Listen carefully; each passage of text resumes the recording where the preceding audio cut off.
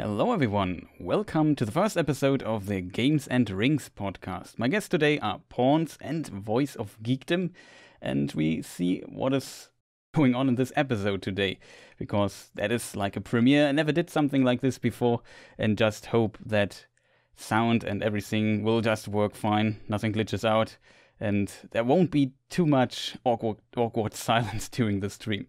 So yeah, maybe you guys can introduce yourself a little bit. Let's start with Pawnce, which people might not know that follow me regularly.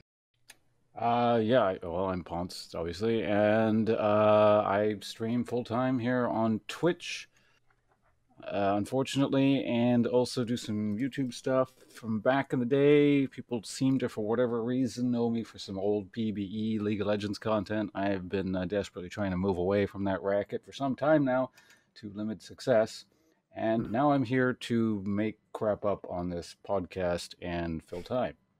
Okay, Dan. And I'm Dan. My channel on YouTube is The Voice of Geekdom. I also cover Lord of the Rings stuff, and Chris and I know each other through that fandom. But I also used to be a games developer, so I can talk a little bit about that in the course of this podcast and revisit some of my misspent youth playing various games as well. So I'm looking forward to talking about some games. Nice. That is good to hear. Also hear that the sound is working well. That's good. That's an interesting combination. Like we have a former developer, someone from the game industry, and two people who also cover games on my channel. I'm Chris, a Philosopher's Games, and I should also introduce myself for people not knowing me, but I probably if you found your way here. I'm also doing mainly these days Lord of Rings stuff and a bit of gaming on YouTube. I started as like a gaming YouTuber, and then slowly over time made the transition from making games and a few videos about Tolkien to making a lot of videos about Tolkien, a few about games. That's basically a story behind my channel. Yeah, and I guess to combine those two passions of mine, I decided to start this little podcast series called Of Games and Rings. So we talk about games and, of course, Lord of Rings, Tolkien-related things. And in the first section, we will talk a bit about games, and then later move on to the Tolkien-related section. I hope we can find a good balance here. That might be difficult, but also try to keep track of time. So, how are people doing? I hope you are a bit motivated for this podcast. Are you speaking to the audience or like? Yeah, to you guys, Pawnce, Dan. How are you doing?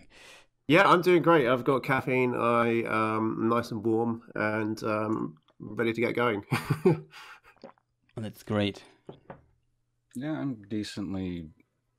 I don't know. I got a decent night's sleep for once, so I think I'm relatively alert.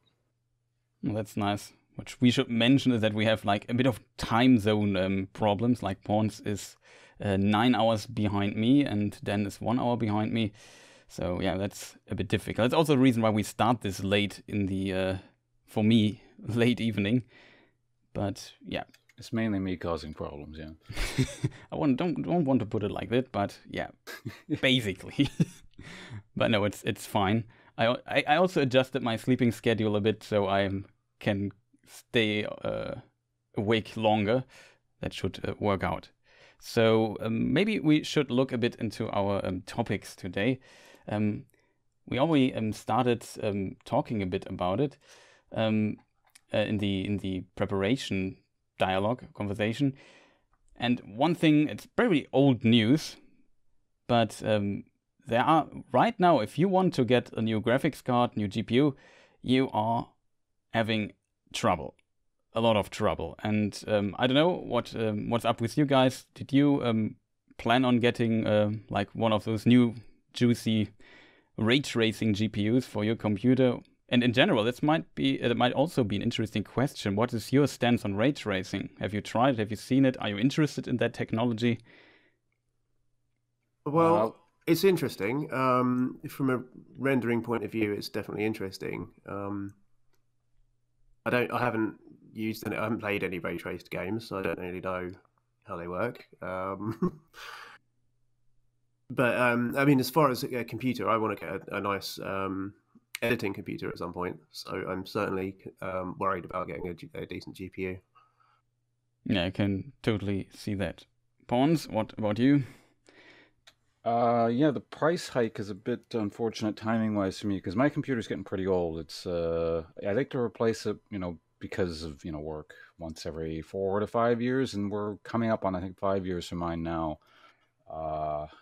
Now I don't know if it's just like the absolute top tier that keeps getting sold out and sniped by the bots, but either way, I guess I'm probably just gonna wait for I don't know, a cryptocurrency crash or something, and people stop buying everything up, and then maybe I can buy a new computer. We'll see.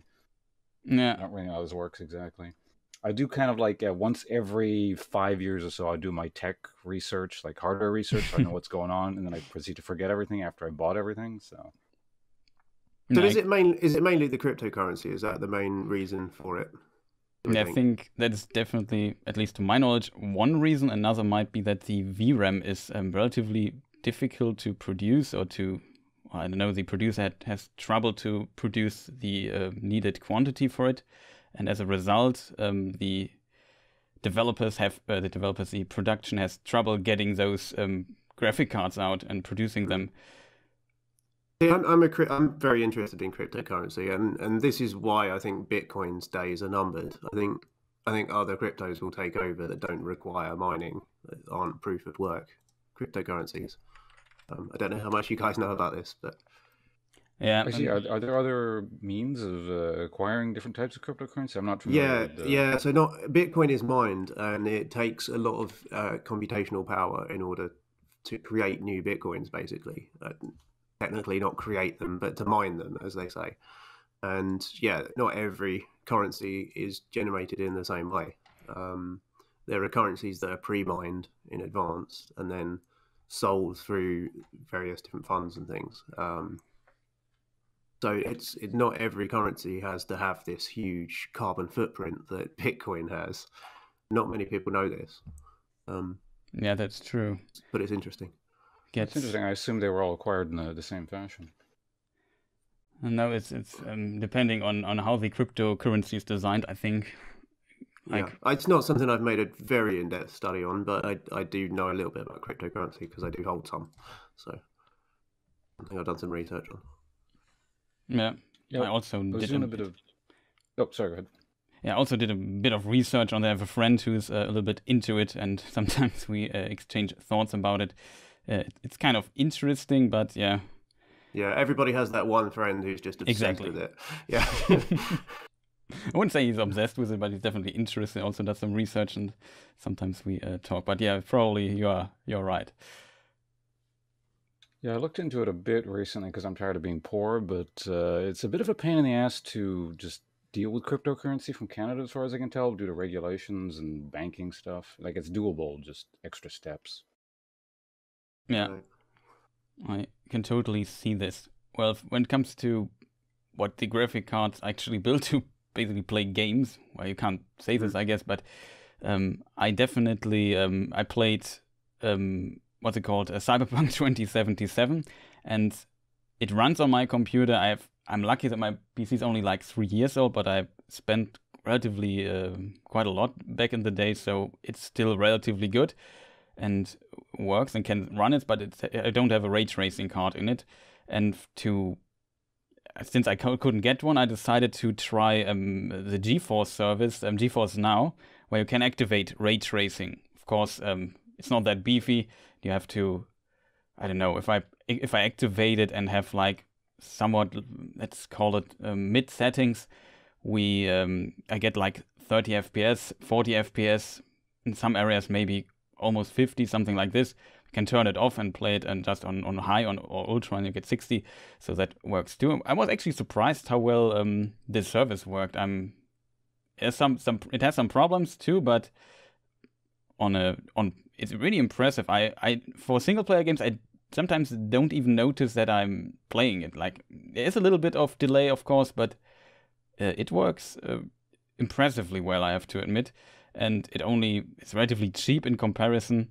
So I don't feel the need to upgrade if I would, at least for single player games, to do it. And I have to admit though that the differences are not that great in Cyberpunk. If you don't look for them. If you just drive fast through the city, you probably won't notice, because Ultra also looks pretty good in this game. But when you take time and just look at the reflections and the soft shadows and so on, you definitely see a difference. And I don't know, I have to admit I like it. It would be great like to get one of those cards and have it run on my computer in a more stable frame rate than, I don't know, 30 to 40. That would be great. But I guess you guys don't play really many games that, I don't know, actually support ray tracing in any way, like League, or I think Dan. I don't even know what ray tracing is. So. Oh, that's interesting. So Dan can explain it to you if you want. I don't know that I can. Well, I can. I can read you the Wikipedia article, but I don't think that'll help. I could try to. I was a developer, as I said, and I was a programmer, but I didn't really deal with the rendering pipeline very much. I was a gameplay programmer. Okay. It's ray tracing. What it basically does, it's an old technology. And I don't know, when I was in, I don't know, 2005 or so in school, I got Maya and tried to render some scenes and play around with it. It's a 3D modeling rendering program that's also used by the industry. There's like a version for what do you call it? Educational version of it. And it also had ray tracing, so it's a relatively old idea. The problem is it's very intense to compute, because while what you do with ray tracing is basically you simulate how the light goes inside a game. Usually you do a lot of things by tricking around, basically. And in ray tracing, you actually simulate how light actually behaves. So a classic example is you have water on the ground and you see reflection of the environment, and it's the actual reflection of the environment, and that is of course very, very computation heavy. That's probably the classic example. You can of course do this without ray tracing too. There are like, I don't know, some trickeries you can do, like what is it called? I think it's called screen space occlusion, stuff like this. Or you can just, like in old games, in Deus Ex, we talked also a bit about Deus Ex in the preparation dialogue, and there, if you look at the mirror, you see yourself, and it's basically the image is rendered 2 times, and you see it in the mirror. That's how it works there, and you don't see that many mirrors in games because it's really computing expensive if you need to render everything multiple times. And usually when you do see a mirror or any kind of reflection in a game, usually it's like a separate camera in the game world that's rendering to a texture. Yeah, exactly. That's I always assume that how it works, and it's only in small areas, so it doesn't have to do that much work. But if you're going through an open world city and you reflect other cars, the sky, and even shadows and lights and whatnot, then things start to become really, really expensive resource wise, and you don't do it with trickery. You do it with actually simulating the rays. That's why it's called ray tracing. It was always a technique that was used in pre-rendered animations. So it would be in a Pixar movie, but it wouldn't be in a game. Exactly, is what we're saying. Recently, the technology for GPUs got so good that it's actually able to do this in real time, which is impressive. Of course, what for example, NVIDIA cards do. We see some footage here in the background of the presentation of it. They can you see my mouse cursor? No, we can't.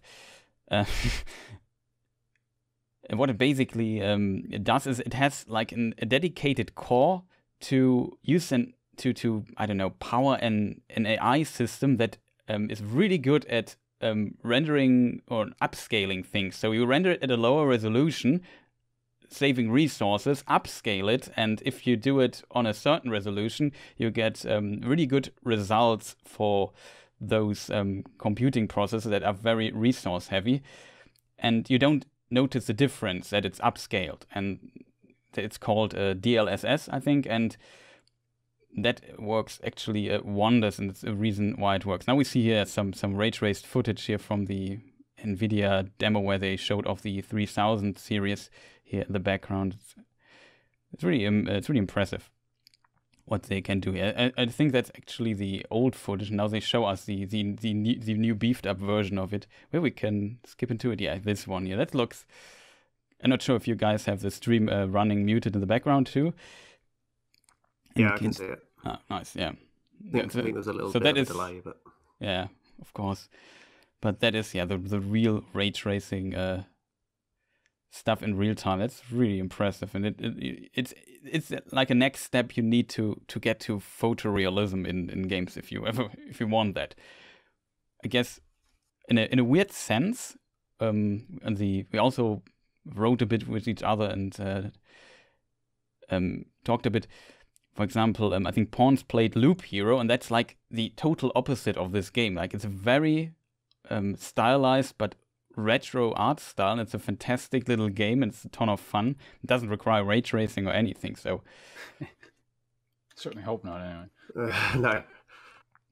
No, I've seen a little bit of it as well. I haven't played it, but I'd love the art. The art is gorgeous. Yeah, exactly. So things can be gorgeous even without ray tracing. So not that people think that I might saying we need this, but still, it's an interesting technology and another, I guess, tool in the toolbox of developers to make games. Some games. Yeah. I was wondering about that just because, I've heard the term ray tracing over years and years, but I just wasn't sure what was going on in this context and why it was such a big deal in terms of the discussion of the more recent graphic cards. So I guess it's a case of real time then. Yeah, exactly. The real time.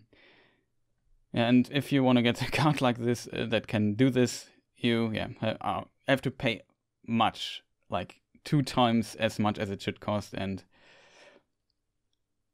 if not more, and it's really hard to get. What is it called in English? Scalpers, the people that buy everything in huge quantities and sell them on eBay and so on. Not sure what the English term. Think they're called assholes. Yeah, that's probably the international term for it. But yeah, exactly. It is this stuff here. I have to admit, like Cyberpunk also like a game that got a lot of flack for things, but one thing this game really is, it's really looking great in my opinion. I really like sci-fi and Cyberpunk as a genre, and just walking through the city, seeing this in this fantastic visuals is a lot of fun to me.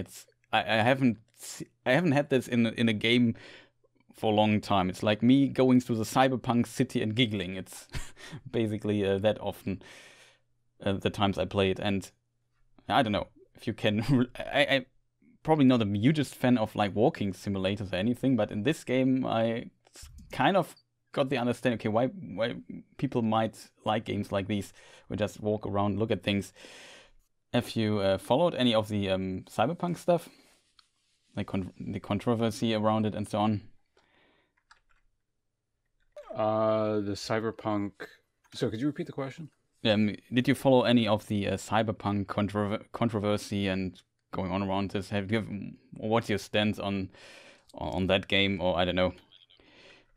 I don't know. I probably have a weird kind of one-off cynical view because I wasn't really interested in Cyberpunk, and I knew the claims were extremely inflated. So I was sitting there to myself going, you know what? I hope this game just completely shits the bed. Everyone on the internet is pissed off as kind of a joke. And I kind of got my wish, I guess. Not to the degree I was thinking would be funny, but something along those lines is what we got, I suppose. I can definitely see that, and yeah, you definitely got your wish fulfilled. There's a lot of stuff going on with this game, and got a lot of flack, rightfully so. Definitely has a lot of problems.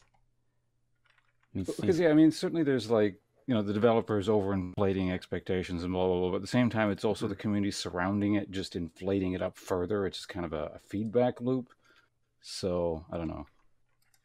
I kind of don't take the usual, I guess, gamer side, as it were. I feel like people kind of got what they deserve to an extent. Yeah, that might be true.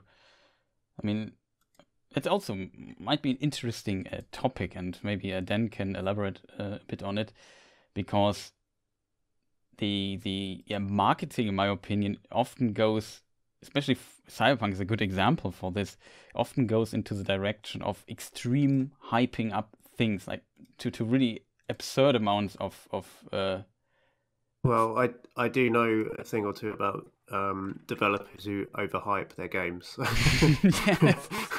That is true.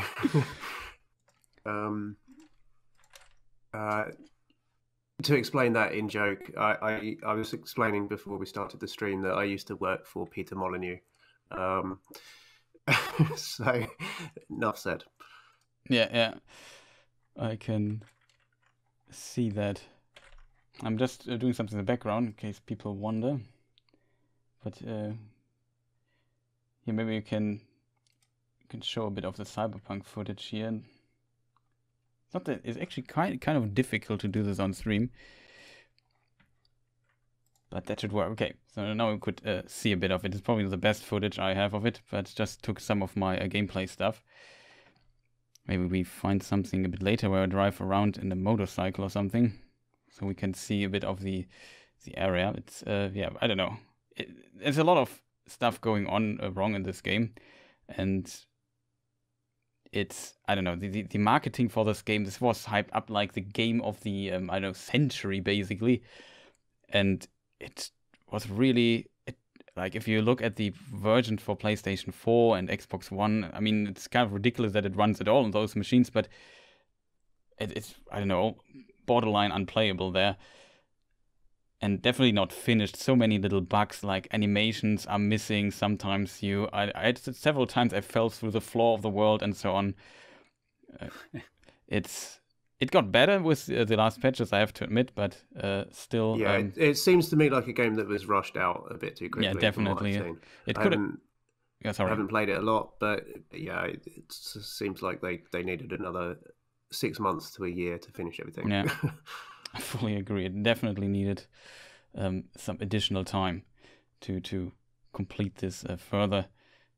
It's kind of said. Still, I have to admit, in a weird way, all controversies considered, I still have to admit I kind of like it. It does some things really well. Let's put it that way. Some things really bad. Some things really well. And yeah, for some people that seem to work. But I definitely enjoyed my time with it. But like I said, I'm also a huge fan of Cyberpunk, the genre itself. And it's like a dream, walking through like an open world and driving around in cyberpunk futuristic cars, and I don't know. It's just gives me a good time driving around through this world. Yeah, even if I didn't have any like specific interest in it, overall, I'm sure it's a fun game. It seems amusing. Although one thing that kind of stood out to me from what little I saw is, and because you do a lot of YouTube editing, right? The you know that sequence or those sequences where you're supposed to recreate what happened in the past through like camera footage or something? Oh yes, the brain dance, I think it's called. To me, that seemed like that was just a YouTube video editor simulator. Am I off on that assessment? Or? Yeah, that's a good way to put it, I guess. You can move forward. You fast forward. You can turn the footage back, but you can also move around freely and have to find clues. So there's a little bit of a detective component. And you have 3 different visions. You have one for sound sources, one for what is it called?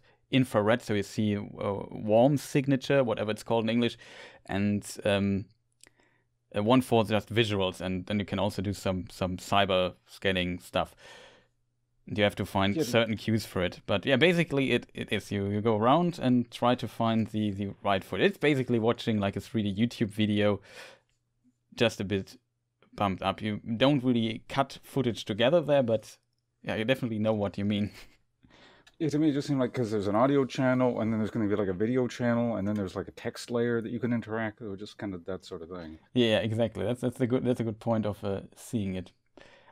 Wasn't there? Probably nobody of you knows because it's kind of a specific question. Maybe in chat somebody knows. There was a game. I don't know what it was called, like Remember Me or something. And it was, what was the studio that made it? I forgot the name.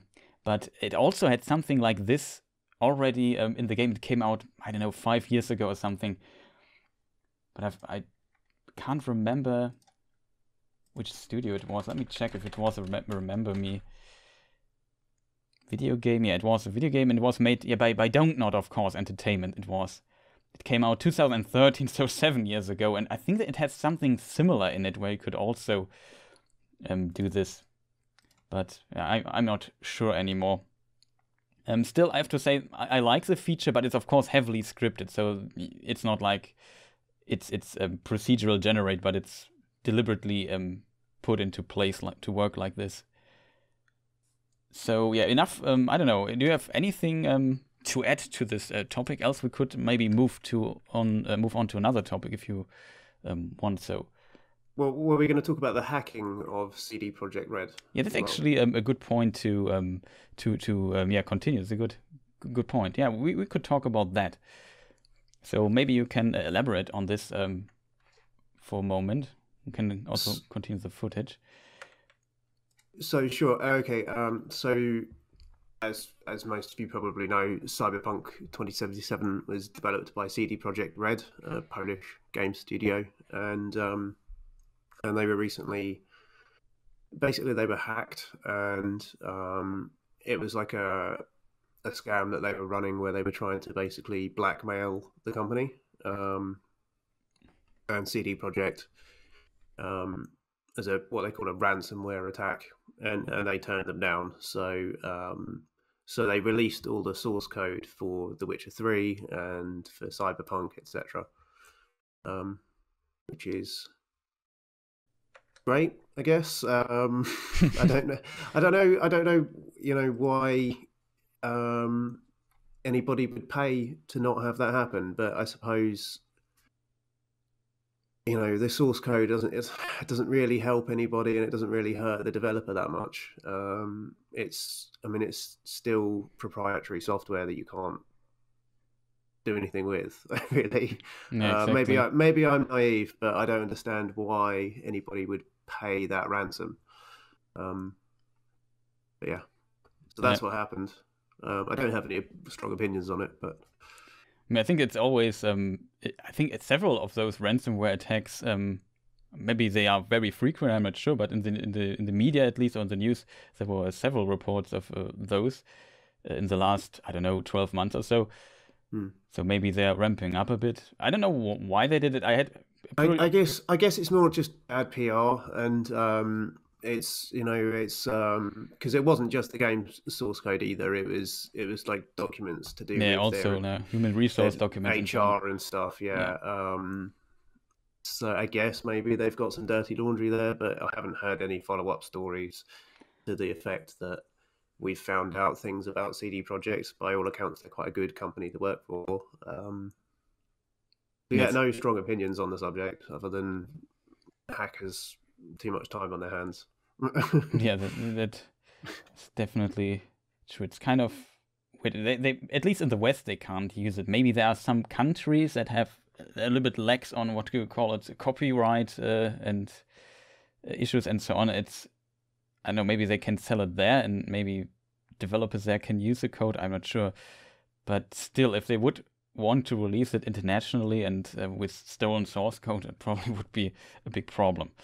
I can't see happening much there. I think Capcom also got a ransomware attack, if I remember correctly, and a lot of stuff got leaked, like release dates of upcoming Resident Evil games and so on. I remember that was also once in the news, but really sad in my opinion. It's very terrible if it happens to any company, and probably the bad PR didn't help CD Projekt Red there, but in my opinion that's always bad for whoever happened.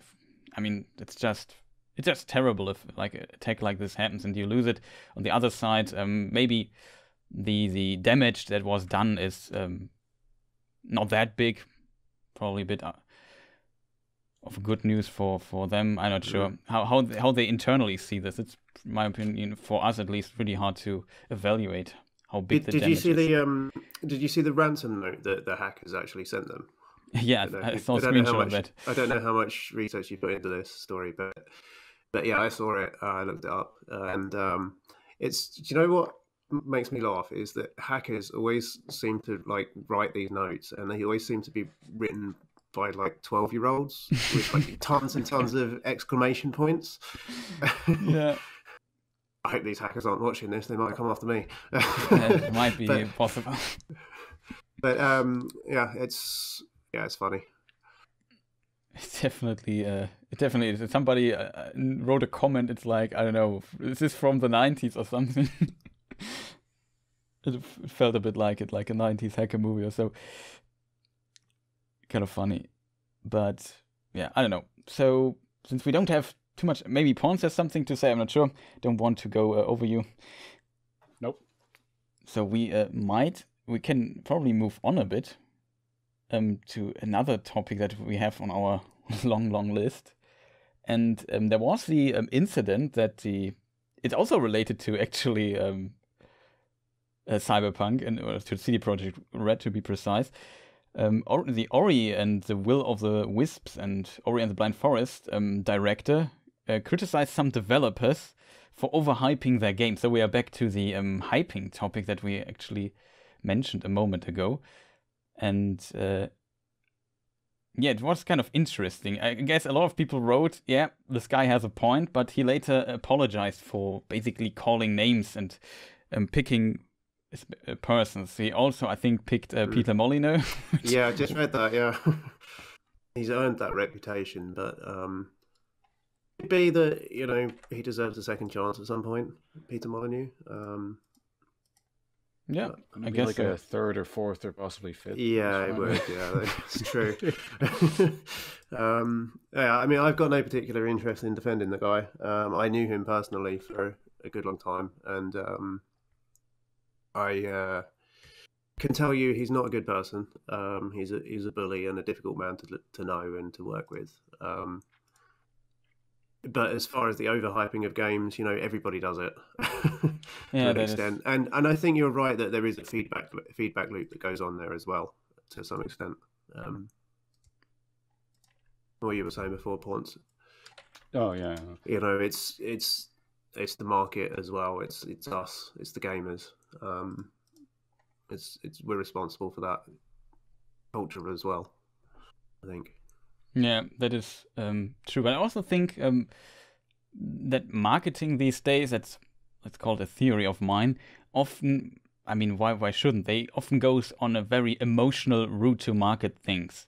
So if you induce emotions into people when they think about a product and you don't deliver, then of course the people will also react emotionally to it. And then often those shitstorms happen and people get really, really angry at developers and publishing companies for not living up to the expectations. Maybe, and I feel like that was especially true for Cyberpunk, because they just went on and hyped this game up like the game of the century, basically. And it then not delivers, then people are especially angry. But of course, it also had a lot of faults, technical problems when it comes to that. On the other side, Ori and the Will of the Wisp, also a really nice game. I only played it like for an hour and really loved it. I've never actually played that one. It's one of those things where I've seen it streamed, so it's kind of difficult to go back and play it because, I've already seen it, kind of thing. So. Yeah, that is definitely true. If you see some games, but yeah, I have to admit it plays so well. Ori and the Will of the Wisps. Sometimes I don't know how some developers are so good at this, but getting the feeling of controlling a character right, and in combination with animation, and Ori does this so well, in my opinion. Did you, any one of you play Hollow Knight by any chance? Oh yeah, that was my favorite streamed game of 2008. I played it a year after it came out, so 2018. I make a bit of a distinction because some games are like a really good streaming experience. They're good games, but I don't know, something about it just makes it a really positive streaming experience. Yeah. I quite enjoyed it. Yeah, that I also liked, and I would say it's also fantastic, a fantastic game, Hollow Knight. And Ori, in my opinion, lives up to it a bit, to some degree. I mean, they are not exactly the same game, but very similar.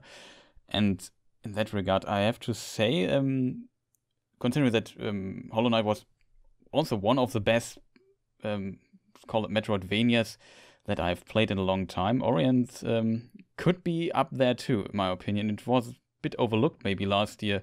I'm not sure if it's because I only played it for what did I say, an hour or something. I have not played through it yet, so maybe it does not hold up the quality until its end, but the parts I played, I felt like they really nailed it, same as Hollow Knight did. Sometimes, do you remember like a game where there was not much hype about, but it turned out pretty good, out of your head? And people were surprised by it? You're putting us on the spot here a bit. I know there are examples. It's just it's difficult to come up with off the top of my head. Like maybe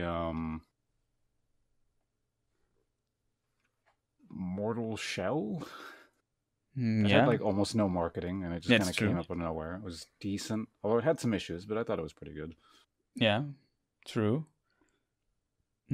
I thought this interesting topic, Shadow of Mordor, when it was announced. I thought, okay, that is like, I don't know, Assassin's Creed in the in a Lord of the Ring game disguise. It seemed like, okay, that can't be good. Licensed games are usually, with a big franchise behind, are usually not that great. And I don't know, I have to admit, even though the lore is wonky in it, I have to admit, I really liked the game. I was really positively surprised. I'm not sure how hyped people were about it, but I felt like, people were a bit skeptical, and then turned out pretty good. Yeah, I recall enjoying that one. In fact, actually, one of your questions earlier before the thing was about like whether or not a Lord of the Rings game was played, and I was struggling to try and come up with one that I had. I forgot about that one. So I have indeed played at least one Lord of the Rings game. Technically two, but that's the other one. Oh, the other one, yeah, sure. Well, yeah, maybe that. I'm not sure how the perception was when it came out. If people were hyped about it or people were skeptical. I remember being very skeptical myself, and also some of my friends too who are into Lord of the Rings. But well, you're a big Lord of the Rings geek, as am I. I haven't let go of my skepticism. I don't play Lord of the Rings games, I'm afraid. I'm too married to the lore as it exists in the books, and I can't do it. I just can't do it. The only game that I think does a good job of the lore is LotR. Yeah, Lord of the Rings Online. And I just can't get into the gameplay. That's the other one I played, incidentally. Oh, you also played that? Right. So I've played I think 3 or 4 hours of LotR, and I just couldn't get into the spank and tank gameplay, the WoW style gameplay of it, and the kind of. I'm not an MMO person. I never have been. Saying that, I did get very addicted to Star Trek Online at one point. So I suppose maybe I am I played that too. I suppose maybe I am susceptible to the MMO addiction, but I've always avoided LotR. Actually, for a long time, I avoided it because of the danger of getting addicted to it and just losing my entire life to it, because it's set in Middle Earth. Yeah, that's definitely a thing that could happen. I quickly decided that this gameplay isn't good enough for me to get addicted to living in this, to moving into Middle Earth even more so than I already spend most of my imaginative life in that universe. Yeah. Just got some footage there for the background. Is that one of your videos in the screen there, bottom left corner? Why elves like trees? Oh, I didn't. Yeah, that's actually one of my videos. This video had multiple titles, interestingly. I don't know when it started. It was first the law of the white ring or something, white tree or something like this. And I was always unhappy with the title of it, and I never found and tried to find something catchy, and that was the best thing I could come up with. It's kind of sad, to be honest, but I know it's still decently watched video, so can't complain about it. Can you give like a one-sentence answer to that question? Why elves like trees? Is that possible? Phew, that's a tough one. That's a long one sentence, I guess. So basically, when the world, when Arda was pretty young, before Sun and Moon were made in the mythology, there were two trees in the world that lighted the world, and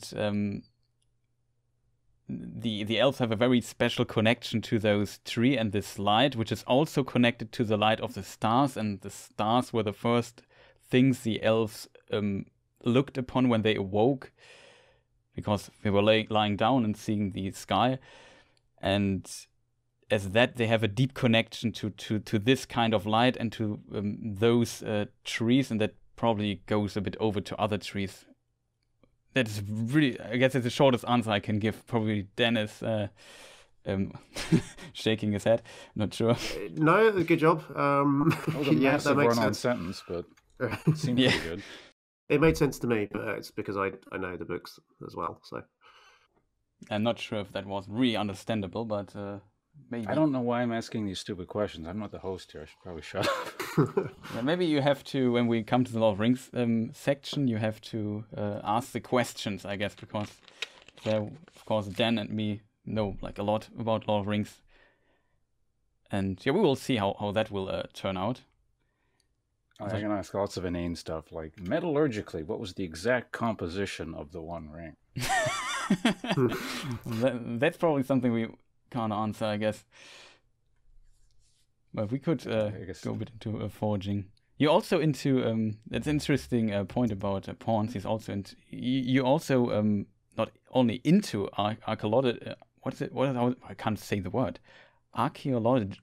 I can't say it. Can you say it, please? Archaeology? Yes, thank you. You studied it, right?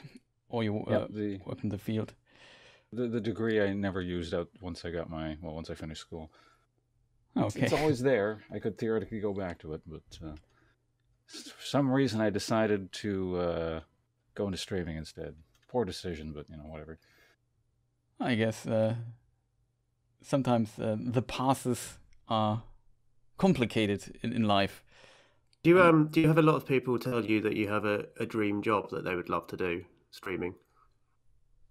I used to hear that more periodically, but I complain enough that I think I just sort of ward off any such commentary at this point. Yeah, you did preempt me ever saying that to you when you introduced yourself. So people used to say that to me about working in games and working on, I worked in games. I also did stuff. Worked on VR and AR and apps and things like that, and I hear that a lot. Your job sounds really cool. It's a lot of time spent looking at loading screens, sort of crawl across the computer screen, that kind of thing. It's a lot of waiting around for things, or a lot of meetings as well. I can imagine that if you. Oh, sorry, Pawnce. Go ahead. Oh no, go ahead. I can imagine that if you work in this field, that basically everything, if you have to see it every day, especially on such a broken down level, and you see it most of the time when the product isn't finished, and have to basically work towards that it finishes at some point, I guess that can be really frustrating all too. Yeah, QA engineers are the ones that I feel really sorry for, because they spend all their time breaking games that are half finished. And that must get tiresome. It must. It sounds kind of you have to really love games to be able to do that job, I think. Yeah, I can definitely see it. We see a bit of Lord of the Rings online footage here in the background, and I'm not into MMORPGs, which might be different for you. I tried starting multiples, and the only I played a bit were Also, I played a bit of Star Trek Online, interestingly, but also not that long. And Star Wars Galaxies and Empire Divided, I also played a bit. I like that. Hmm. I mean, I never played that one. I did play the Old Republic. But... Oh, yeah. And I also never tried that one, even though I heard that you can basically play it as a single-player game for the most part.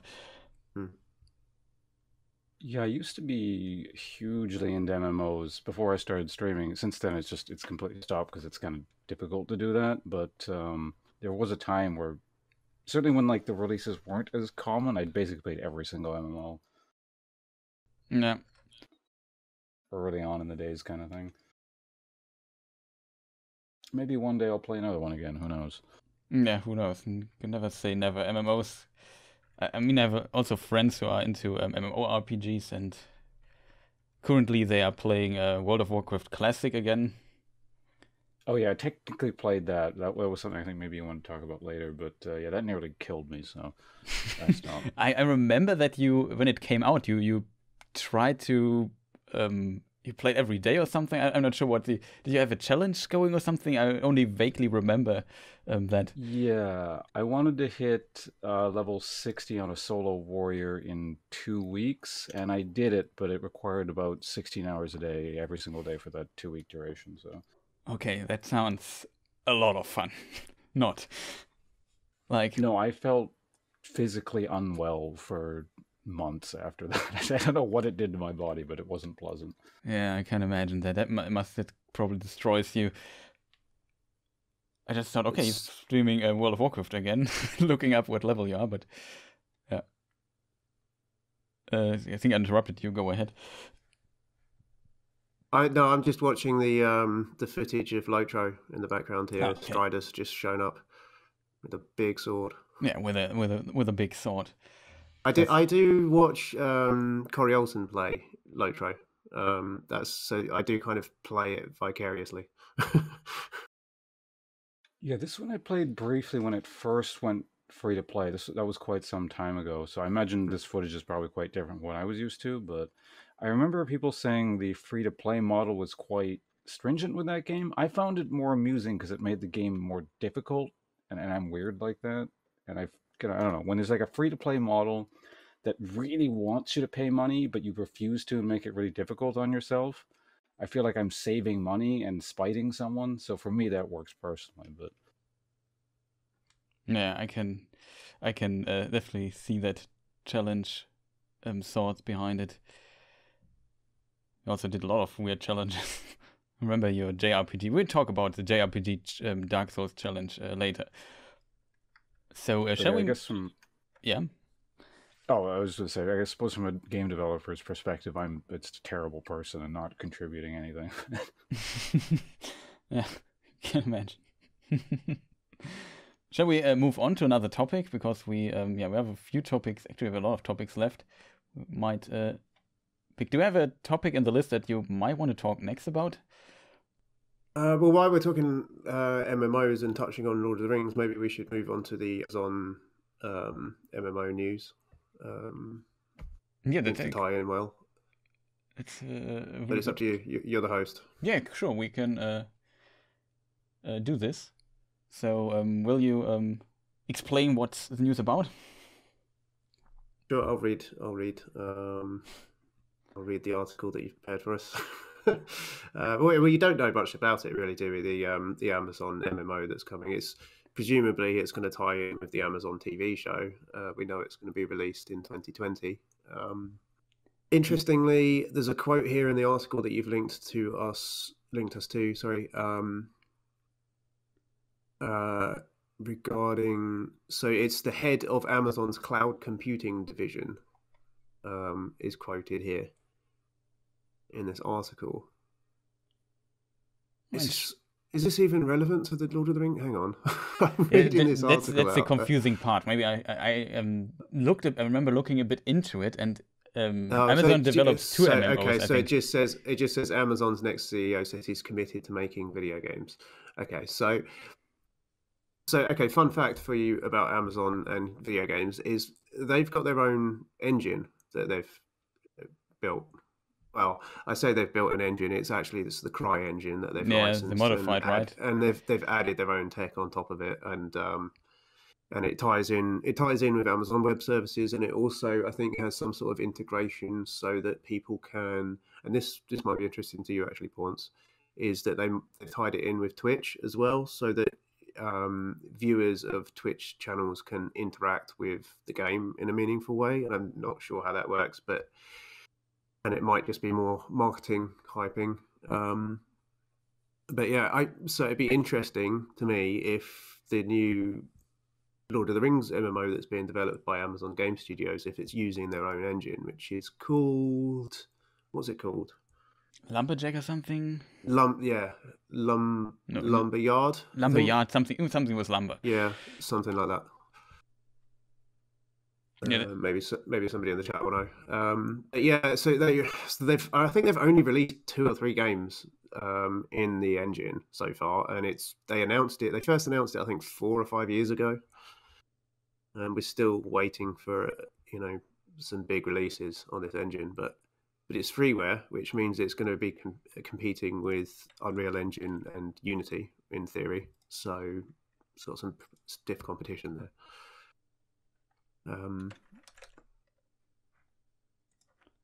But the fact that it ties in with Amazon Web Services makes me think that it might be a natural platform to build an MMO in, or it might be a terrible engine. I don't know. Either way.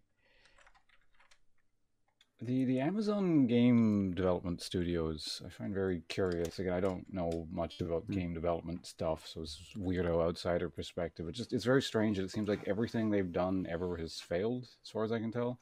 Mm-hmm. Yeah. Yeah. Yeah, they haven't had any successes. One of the games that they did make in that engine that I just spoke about was the tie-in game with the Grand Tour, which I don't know if you guys know what the Grand Tour is, but it's... Oh yeah, this car thing show, right? Yeah, it's Top Gear? Exactly. With Jeremy Clarkson and those other 2 guys who I can't remember their names at the moment. The guy that punched the intern or whatever, wasn't it? Yeah, that's Jeremy Clarkson. Yeah, he's quite famous here in the UK. He punched his basically his intern for bringing him the wrong meal or something, allegedly. I should say allegedly. So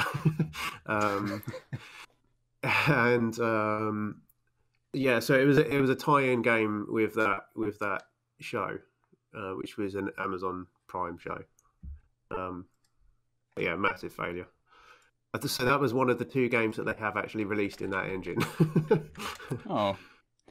Yeah, I feel like that the situation around this is a bit also confusing. Like, there is the game, which I'm seeing the footage right now in the background, that is from, I think it's called New World. That is also, I'm not sure if it's an MMORPG or it's just an RPG or something. Something like this. It's an MMO, yeah. Or an MMO, yeah. And then they also developed this Lord of the Rings MMORPG, and it has, I did some research on it, if I remember it correctly. It started somewhere in Asia, like in China or so, and they wanted to make a Lord of the Rings game, and then they basically allied with Amazon to do it or publish it in the West or also co-develop it. I don't know. It's really complicated, I think. We haven't heard. I tried to find footage for it, but I haven't seen anything. We haven't heard anything about it. So all I can show right now is this New World footage from the trailer, and hope that this fills the gaps so that people can imagine what kind of game they could expect. Maybe it looks similar. Maybe some resources of this game also goes over to the Lord of the Rings thing. I can definitely see, as Dan mentioned, that it is actually tied to the Amazon series that will come out maybe next year, later this year. I'm not sure. There's no release date for it, so we're just speculating here. But that will come eventually out. And that would make sense, wouldn't it? I mean, yeah, they've already signed a 5-season deal for the TV show, so they are definitely already going to be thinking about things like tie-in games. Yeah, exactly. I mean, it's very tempting to say that the game is almost certainly going to be awful, because they nearly always are, aren't they? But who knows? Yeah, that's definitely true. I mean, Amazon Sorry, go ahead. Yeah, no, go ahead. I was saying, like, I don't know, Amazon, just as time goes on, they seem to, like, at least in this kind of area of things, they really like to integrate everything. I've been saying for a while now, it's only a matter of time until Amazon really starts getting involved in Twitch, and it starts to become more of a platform to promote other forms of media, and sort of like mid-tier TV stars start streaming, and that starts to take over things. It's the dark timeline I've predicted.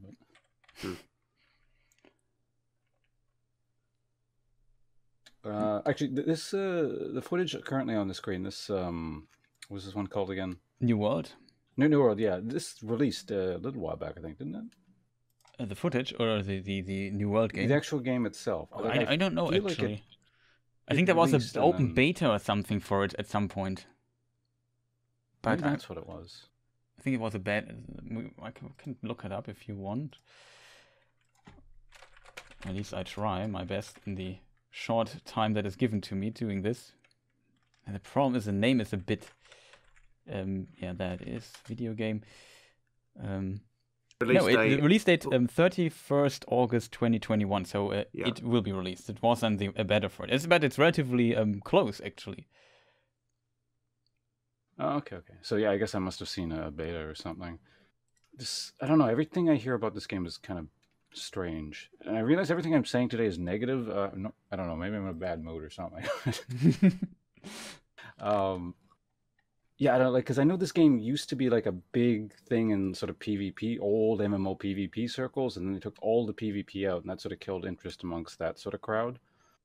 I was reading some other article about how originally this game was much more about basically killing this world's Native American analogs, and no one told them this was a bad idea until they hired some sort of cultural sensitivity group to tell them this is in fact a bad idea. You probably shouldn't do that. Yeah, that's often a part. Oh, I also found my note here that I wrote. So that it is made by Athlon Games, and that is part of Liu, which is owned by Tencent. All I know is that antlers are in fashion in this game world, clearly. Yeah, that's true. Maybe it was a special event or something for this to happen. Kind of fascinating. Yeah, like I said, I'm not into MMOs, so I'm not too interested in this, but maybe for the MMO crowd, this might be interesting. But we also had, the news was like Amazon new CEO of the game studios committed to making, or new CEO is committed to making video games and so on. And there was like, what was it called, Crucible or something, that was just shut down. And yeah, it seems like they, as Pawnce said, they really failed so far with what they are doing. It shows that you simply can't throw money somewhere if you have a lot of resources, and then a good game comes out. You have to make a lot of progress and invest a lot to go on the market. It also ties to like the tries of Google, which sadly closed down the Google studios that were supposed to make exclusive games for Stadia. Also always sad to hear if a studio closes, in my opinion, and people have to find basically new work. But yeah, that was also like a big company throwing a lot of money at it, and then they didn't pull through. I remember Microsoft when they released the Xbox, the first one, the big one, and how long they also needed to invest and throw money at it to get to the point they are now at. And then with the Xbox One, they maybe demolished their reputation a bit again, but still it's there and kicking, and probably this generation will be more competitive. Yeah, the whole Stadia thing I found very bizarre. Like, I guess the only logic I could think of was a long-term play by Google, but yeah, I don't know. Yeah, it's interesting. You can. I think the offer is still available, so if you want to try it out, you can register for 3 months of Stadia. I tried that out and also played a few games. I think I played through SteamWorld Dig 2 on Stadia. And I was surprised about how well the technology worked, because that was the first time I ever tried like a cloud gaming service or whatever it's called. And it worked relatively well technology-wise, but marketing-wise and bringing this idea to people, they totally failed, in my opinion. They failed. The next level failed, you could say. lot of people don't know what it is, how it works, and so on. And yeah, I don't know. Is there any gameplay in this trailer that we're seeing on screen? Because there seems to be just people running around just spamming spells at each other doing nothing. Let me see. Maybe if we skip ahead a bit here, here's something going on fighting-wise. Have you guys tried out Stadia? And also Pawnce, I think, I probably interrupted you a bit. No, like I said, I'm more just clueless as to what's going on with that whole thing. It just seemed like a strange venture on their part. Yeah. Maybe more of a tech demo for the future kind of thing to get established. That's really all I could think of, but that's just me, like, again, outsider speculation. Yeah.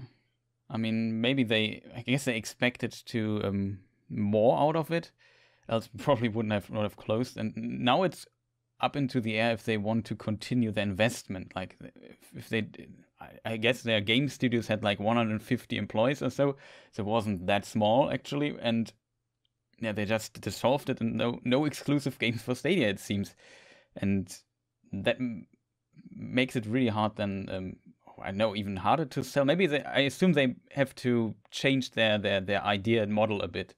Maybe they will try to get more games on Stadia as a service, and then profit on that. It's basically very easy to use. You just log in, click on play, and the game starts wherever you want.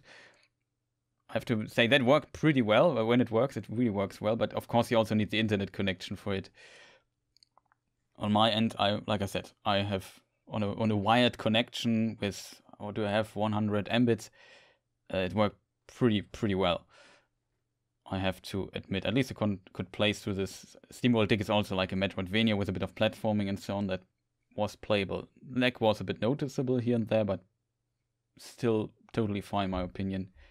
I guess what they did not manage to market when it comes to Stadia, often you read comments like, why didn't they do Netflix for games with Stadia or something like this? But the idea, I guess, behind it is you don't have to buy a console. In theory, at least, you just need a browser running, can start up the side of Stadia and click on play, and the game runs. Of course, if you want to play it on TV, you probably need like this Google Chrome thing or whatever it's called to work. But it's not required on tablet or your laptop or whatever.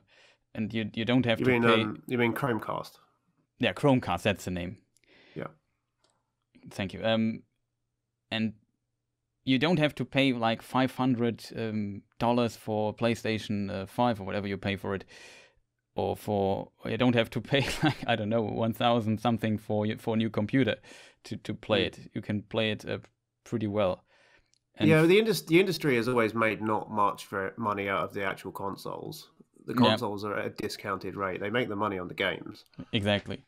It's and Stadia basically skips this console step and just have to run their servers. And that might run, and if you want to play, it's also free. You just have to buy the game on Stadia. That's probably turning some people off, because and I totally understand this, like having a physical copy in your shelf, maybe a cool edition of it, a collector's edition or whatever. A lot of people enjoy exactly that aspect, and with Stadia, it's only on a server and basically in a browser window, and you click on it, and that's all you get. Of course, probably the same price anyway, so I can definitely see why it doesn't work, even though you don't have to buy a console. But when the servers are down, when your internet connection is down, you can't use it. And that's probably a big advantage for consoles in contrast, even though the technology works relatively well, just from that standpoint. I also have to say that Stadia has better, at least from my experience, has better quality image-wise when it comes compared to GeForce Now, which is basically the same service. The thing what's cool about GeForce Now in contrast is that for that service, I buy it on Steam, and then if the game is supported by GeForce Now, I can play it on GeForce Now, or I can buy it on GOG or whatever store you prefer. I think Epic Store works as well. And that's kind of cool. So I can play it on my computer locally, but I can also play it basically, I don't know, if I have a good connection on my laptop or on my tablet if I want my NVIDIA Shield. That's kind of nice in my opinion. Just buy the game normally, have to pay like a fee every month. I could see this actually working for Google too, if they would go into a similar direction. Not sure if they will, but that was the reason why I said, okay, I just get Cyberpunk on Steam, and then, okay, if I want to play with ray tracing, I can just use GeForce Now, and the save games also transfer over relatively easily. So that is not easily, automatically, I should say. So I was kind of surprised how well that worked. But still not sure if there's a market for it. But now we talked about a totally unrelated topic, I guess. What was the original topic? The original... the Lord of the Rings MMO. Oh, yeah, right. and Amazon and big companies screwing up releasing games. Yeah. That was the original topic. So we got sidetracked. I often get sidetracked easily. That just happens at times. Do we want to go back to the Lord of the Rings MMO? I mean, we're both Lord of the Rings YouTubers, so we might spend a bit of time on it. We don't know much. We don't know much. I mean, the only other thing I can share on it is it's being developed by a company called Athlon Games. Yeah. Which we don't know much about them either.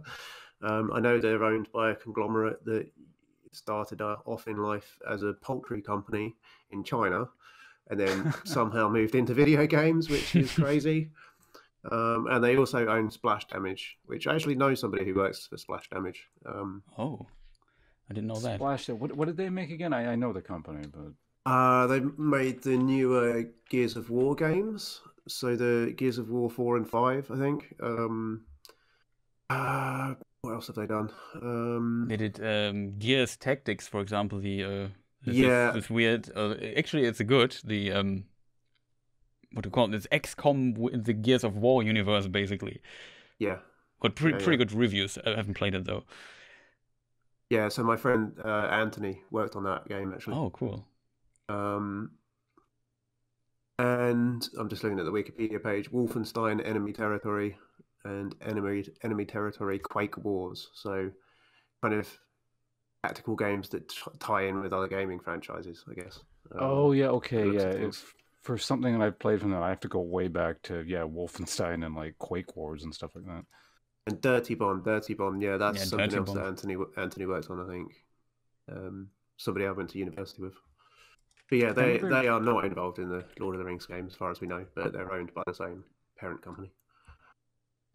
Yeah, it's kind of interesting that it's so weird to me that like Middle-earth Enterprises also, that's the company that owns the film and merchandise rights for The Hobbit and The Lord of the Rings, which is not to be confused with the Tolkien estates who own all the other rights basically.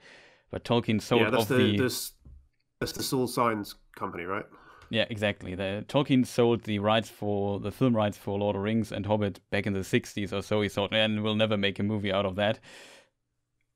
And yeah, that's the reason why the Tolkien family hasn't the rights for it, which is kind of fascinating. Then this company exists. It's a sub-company of the Soul Sense, whatever it's called, and company. And yeah, they basically license, if you want to make a game about Lord of the Rings, or that is Lord of the Rings related to some degree, you basically have to get in touch with those guys. But they only have access to Lord of the Rings and the Hobbit stuff, so not First Age or whatever. So that would suggest that they are not involved in something that would tie in with the TV show set in the Second Age? Yeah, that's actually a point. I know that at least according, I think it was also on an article, they are involved, definitely are involved in this game, so maybe it won't be, but if they have access to what's in the appendices, maybe they can get a little bit into the Second Age. I'm not sure if they are involved in the Amazon series too, actually. Like I said, the right situation is very complicated, and yeah, we don't know enough information about it. I found that interesting with Lord of the Rings. It was just like the rights are split up a lot of the time based on the era of the setting, which exactly. At least the film rights. I can answer this one a little bit actually. So it's to do with which text is the primary text for the IP that we're talking about. So like, if you want to use a particular character, if that character mostly appears in the Silmarillion, then that's the text that you need to have licensed. which has never been licensed, as opposed to Lord of the Rings. So Lord of the Rings Online can't use a lot of stuff because there might be lore things that tie in with the Silmarillion, but they don't have the rights to it, I think. Yeah. So, yeah. I mean, on a very so what if small... the character appears in multiple eras? Yeah, go ahead. No, I didn't understand the question acoustically. Can you repeat it? Oh, like, so if a character is appearing through multiple eras, off the top of that, I can't remember anything specific, but say, like, there's a character in the Silmarillion, and there's also a character in Lord of the Rings, and well, I guess Gandalf would be in all of them, maybe? I don't know, but, like, also in The Hobbit Yeah, kind of thing? I mean, there aren't any characters that you could argue aren't don't have a primary text. So Galadriel appears in the Silmarillion and in Lord of the Rings. She's like a first age character. She's really old, but she's a Lord of the Rings character, really. She was invented for the Lord of the Rings, and we get actual story stuff for her in that book, whereas she's just kind of mentioned as a historical footnote in the Silmarillion. I guess it also depends... Oh, sorry. That makes sense. I was just going to finish. Oh, okay. It also depends, I guess, on the context. Like, I guess it would be more troublesome if you make a game where Galadriel appears during the first age than if you make a game where Galadriel appears in the third age. I think that might also be a thing to consider, to be considered when you look into these licensing issue. But like I said, I'm not 100% sure on that. It's just my imagination how, in theory, it could work. So when Middle-earth Enterprise involved, I'm not sure how much access they have to the what's it called, the Second Age, where the Amazon series will play. That might... I could imagine, though, I don't know the right situation is just complicated because there are licenses for all kinds of things. In theory, if Amazon would have the merchandise rights for the Amazon series, maybe they have to split, like give a share to the Tolkien estate or whatever. Maybe they are also able to license this further, and maybe they will license, because it's also developed by Amazon, who has the license then. Maybe they can share it with Middle-earth Enterprises. There's a lot of factors in it that we simply don't know. You see how just complicated it is in this mess when you have so many big companies having licenses to specific parts.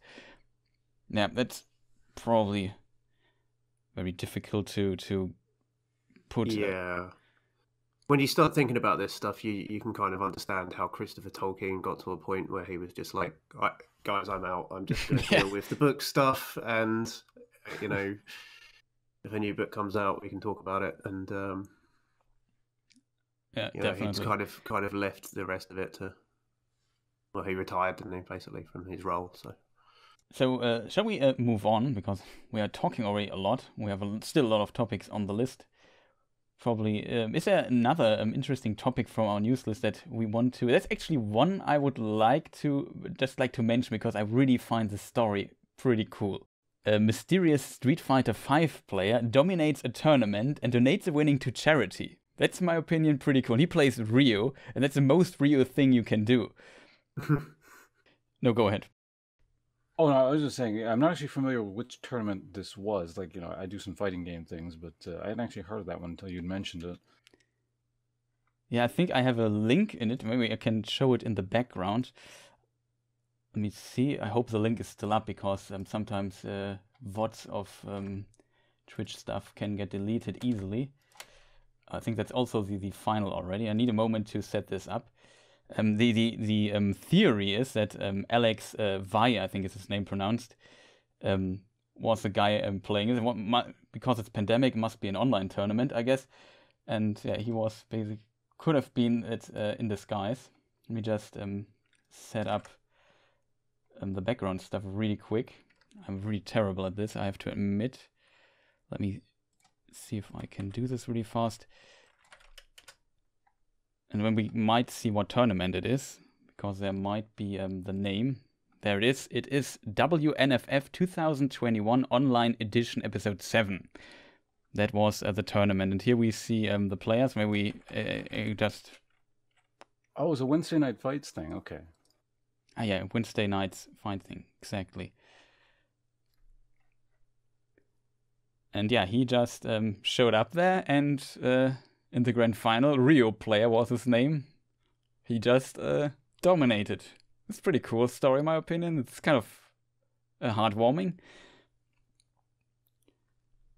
Yeah, I haven't paid too much attention to Street Fighter in a while, so if this was maybe a year or two ago, I might be able to theorize as to who it was or something, but you were floating the idea of Alex Valle, I think. He hasn't... I don't think he's won one of these tournaments in a while. Yeah, that is... Even though he is a new player. That is true. There are not that many Rio players that could have done this, but... I don't know. This was before Liu got buffed, I think, wasn't it? Like, he got buffed very recently. Yeah, exactly. So he's kind of good at what he does there. Legendary player. I don't know. It's but it's a really cool story in my opinion. Just wanted to mention. There's not much to discuss. It's just a really cool thing to do, in my opinion. I don't know what charity does, but that's just absolutely fantastic. There were probably a lot of other games going on. Let's see. Stupendous, I know. I have to admit that that's like the NA or North America. NA is North America. I'm an idiot.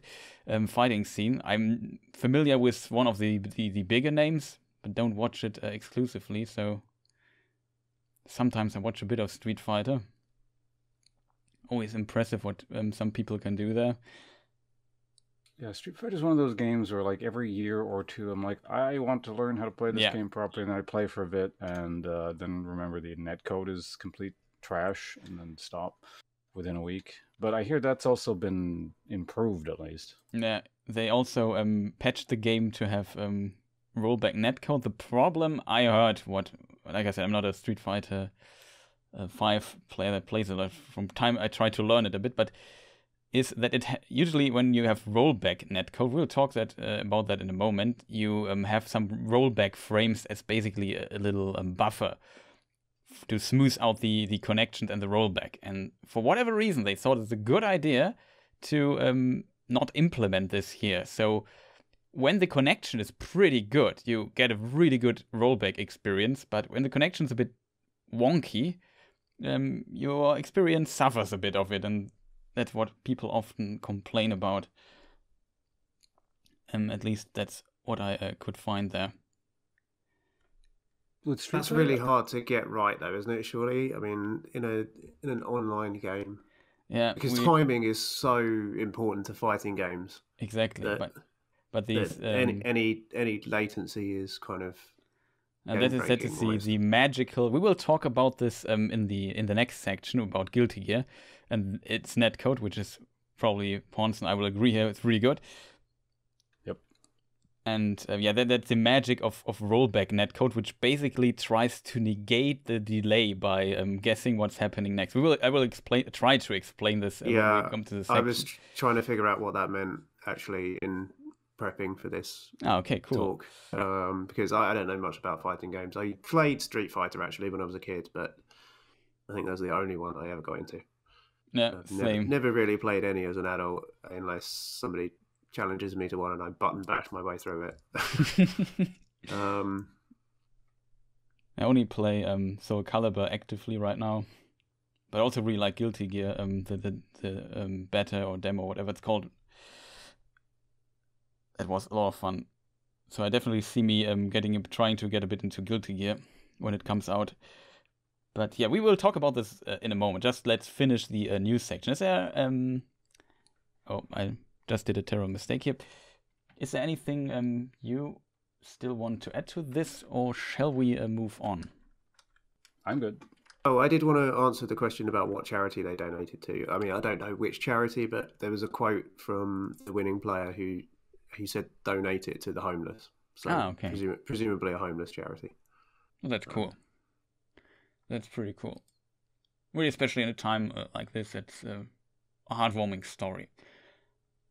I have a few things marked. Actually, there's also a bigger topic. We have marked still the there will be a new open world third-person Dungeons and Dragons RPG that is in development. Dan also marked this topic as potentially interesting to discuss.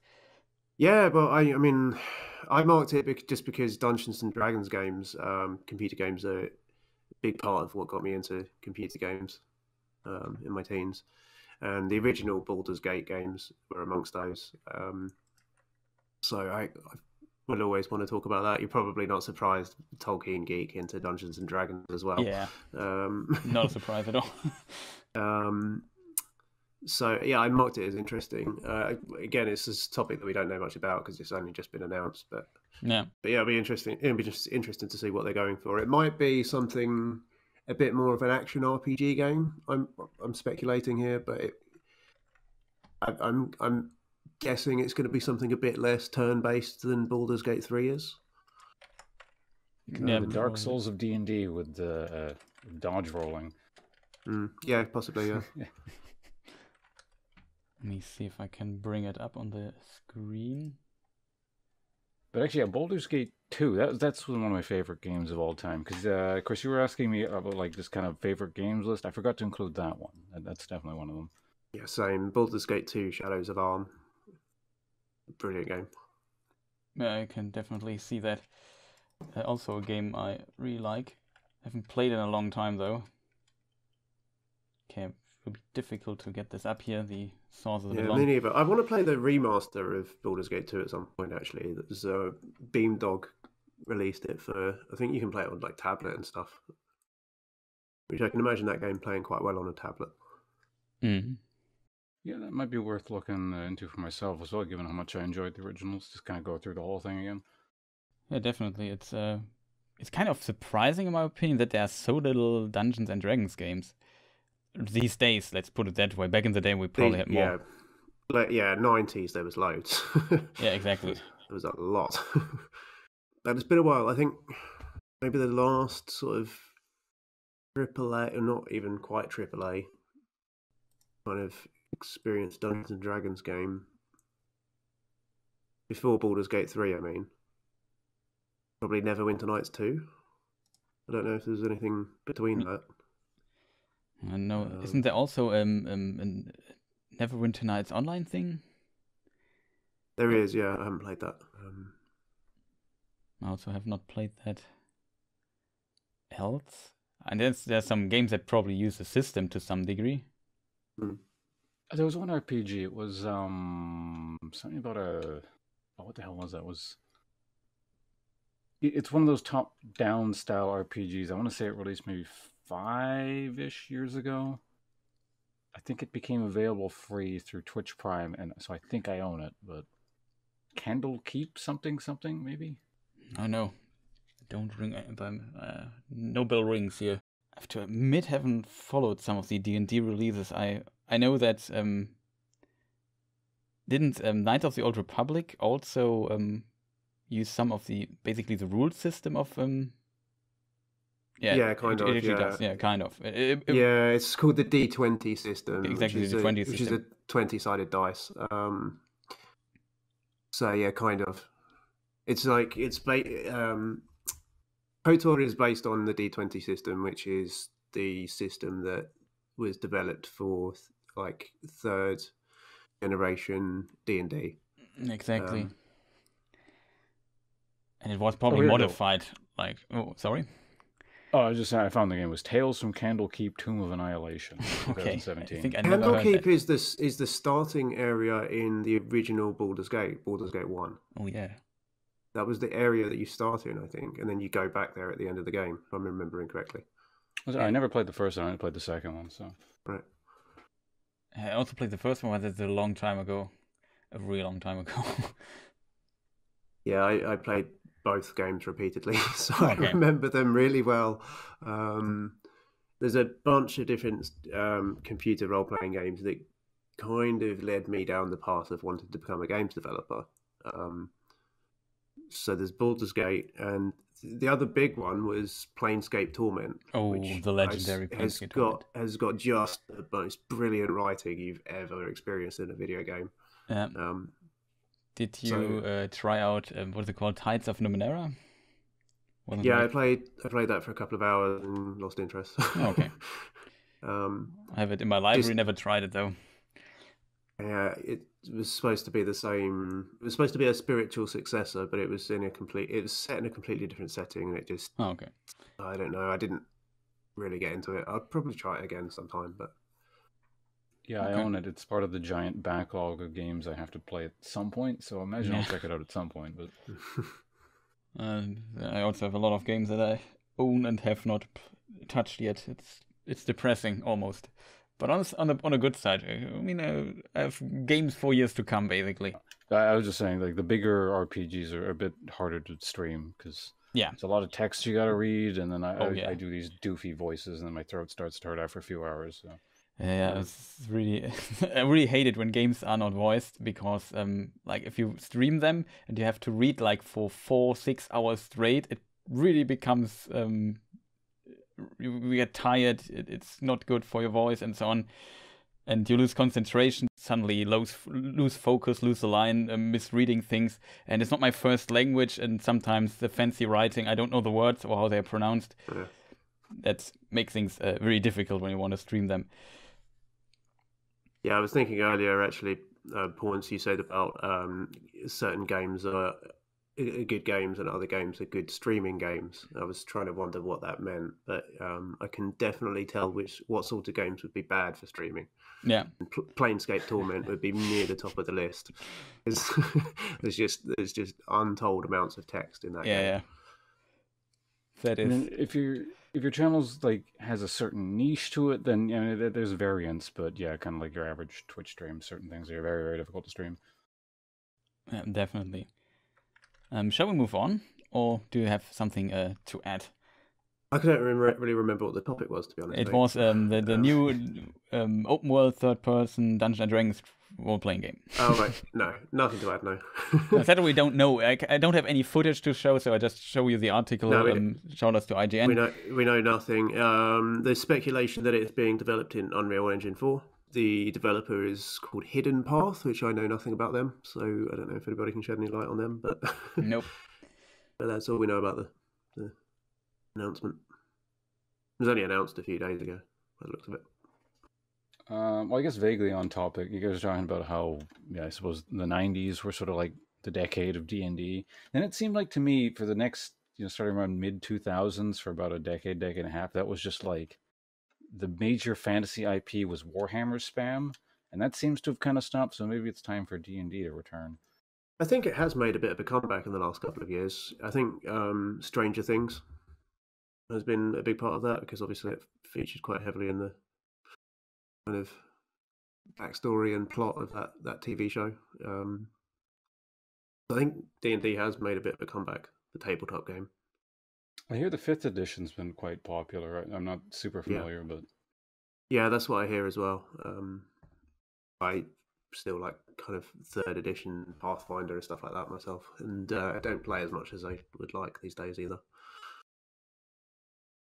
Yeah, I hadn't played for, I want to say, a decade. I just recently joined someone's campaign, like an online one, so it's been kind of neat. The new 5th edition or whatever, figuring out what the deal with that is. Seems much harder to break the game, but... My guru for D&D stuff is a friend of mine in the kind of YouTube community that I know through the A Song of Ice and Fire and Game of Thrones YouTube community. I'll be on his channel at the weekend, so little plug for that, actually. His name's Stephen, and he has a channel on YouTube, which is Here Be Dragons. He's my guru on Dungeons and Dragons, and he swears by 5th edition. It's his favourite edition ever. And he's older than I am as well, so he's played more than I have. So what's my only contribution on that topic? What's kind of interesting, I guess, that when we look at the tabletop RPGs, that maybe not now in the pandemic, but before the pandemic, maybe it's only a German thing, but I felt like in Germany it got a little not revival is the wrong word, but a little hype, a little boom was going on there, and people started to get into a tabletop RPG. Maybe even during the pandemic, just doing it online or so, I'm not sure. But I felt like it works. So maybe, yeah, Pawnce could be right. Maybe it's time for D&D now, after a lot of Warhammer. Would be cool, definitely. I haven't really heard anybody talk about Warhammer in a long time. No, I have some friends who are deep into Warhammer, so I heard a lot, but could be my bubble, so to say. But yeah, let's move on. Control. Have you guys tried the like the new Xbox controller or the new what they call it? There's a DualSense controller, the PlayStation 5 controller, or do you own a Switch or something? Because there were a lot of technical issues with those controllers. Like we already heard a lot about the problems of drift for the Nintendo Switch, for the Joy-Cons. Drift is when your character moves even though you don't touch the analog stick, because yeah, it's a little bit wonky to say. I know how to express it differently. And same is I think going on with some other controls. Like there was also a report of the PlayStation 5 controller having this issue. I can maybe show you some reveal footage from the PlayStation thing.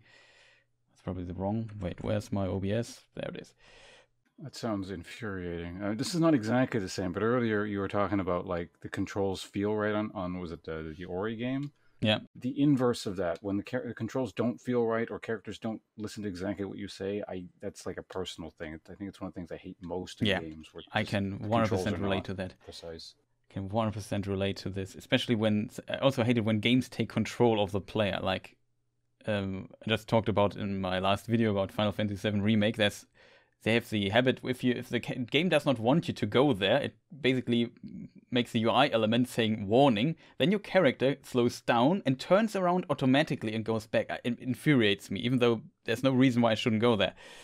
I hate this. Sorry, which game was that? Final Fantasy VII Remake. Oh, okay. Yeah, I watched your video on that earlier. Oh, cool. I was laughing at that. It's really, that makes me really angry. I hate it. It feels so strange when suddenly the character's not doing what you want him to do. You kept showing that same footage of you trying to jump over that box. Great. That's also a thing that I'm not the hugest fan of when games do this. Yeah, but I have a PlayStation 5 controller. I don't have a PlayStation 5, but I heard that the controller is really good in your hands, and thought, okay, why not try it out? And it is just from the feel of it, the PlayStation 5 controller really feels well. But I had the issue after a month or so that when I pressed down, it was the square button for me. When I pressed it down, it got jammed a bit and or sticky. Or I don't know how to describe it. And that was really annoying, but it solved itself, so the issue is gone now. But I never had this with a controller after like a month or so. Maybe even not on my old, I don't know, Super Nintendo controller after 5 years or so. It maybe felt a bit used, but never had like the button stick in. And then I read online and found that several people had problems with it. So I don't know what's going on with the hardware controller manufacturing side of things, but it seems like there are some issues this generation, which is kind of sad, even though, like I said, the controller makes a really good impression when I first got him. But stuff like this is, of course, annoying. Like if the button doesn't register if you don't let go of it, that's just terrible. Just cheap hardware, I guess. It's probably the issue. Cutting corners and costs and stuff. It was interestingly... Which controller do you favour though? Xbox or PlayStation? Which do you prefer, like the feel of in your hand? Personally, the PlayStation controller, I have to admit, because I have very relatively small hands, and for that, I think the PlayStation controller is better. Also, I play fighting games like Soul Calibur. Oh, maybe I have to restart the video here. The digipad of the PlayStation controller is, in my opinion, really good. Not so good on the Xbox controller, even though it's also a pretty good controller. But I feel like for fighting games, or if you want to use the digipad, PlayStation controller is a better chance. And now the PlayStation 5 controller is also bigger, so that also works for me. But yeah, I don't know. I have to admit, I really like my PlayStation 4 controllers.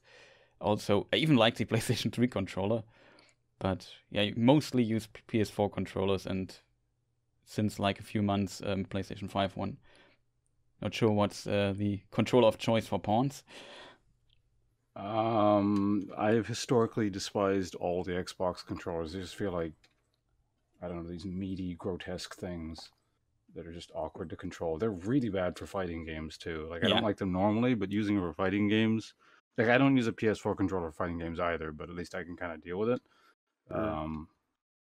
The Xbox, I don't like. Though incidentally, 2 out of my 3 PS4 controllers are broken from overuse, probably from when I was speedrunning Dark Souls, because I would just use them so much.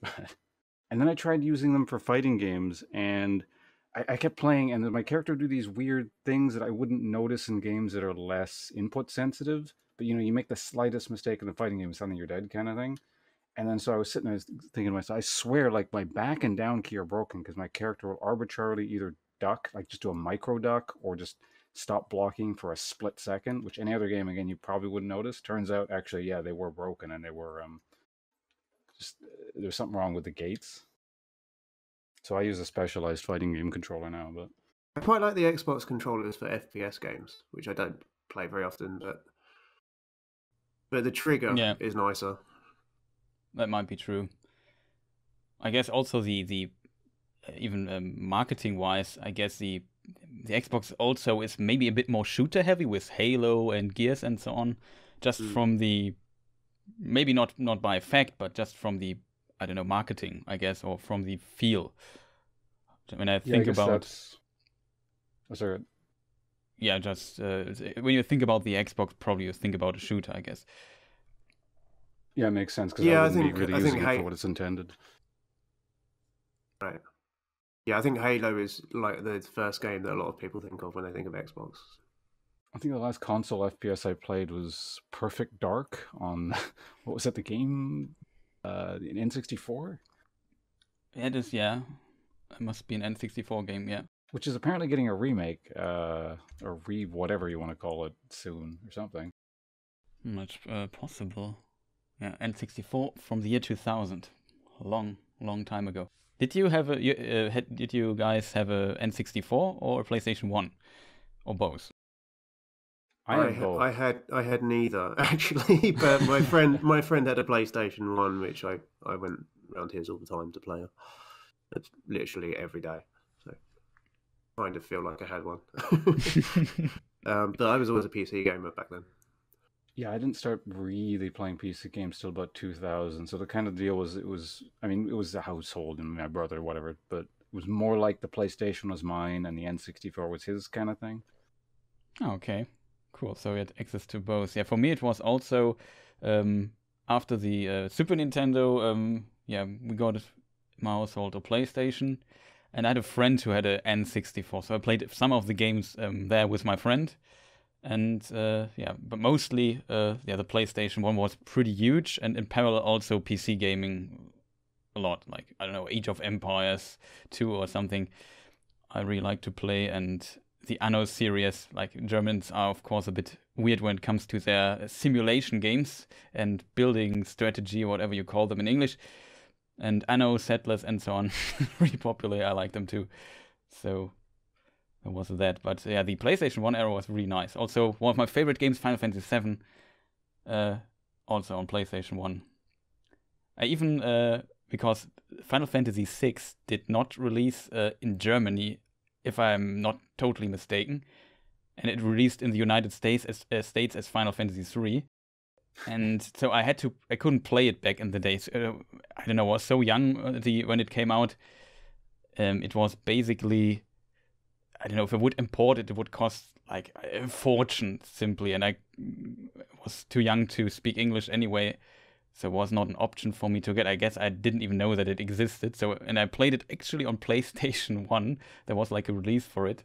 That's where I caught up on Final Fantasy VI. Also a fantastic game. Really like that a lot too. That was probably my favorite from the series. No, I can totally understand that. But it was I played after Final Fantasy VII, which is kind of weird. Did you play it on the Super Nintendo back in the day, Pawnce? Yeah, I had access to like Japanese games back then, so. I had that's that sick. imported. The grandparents would send over games periodically. You said you also played Final Fantasy VII in Japanese, if I remember correctly.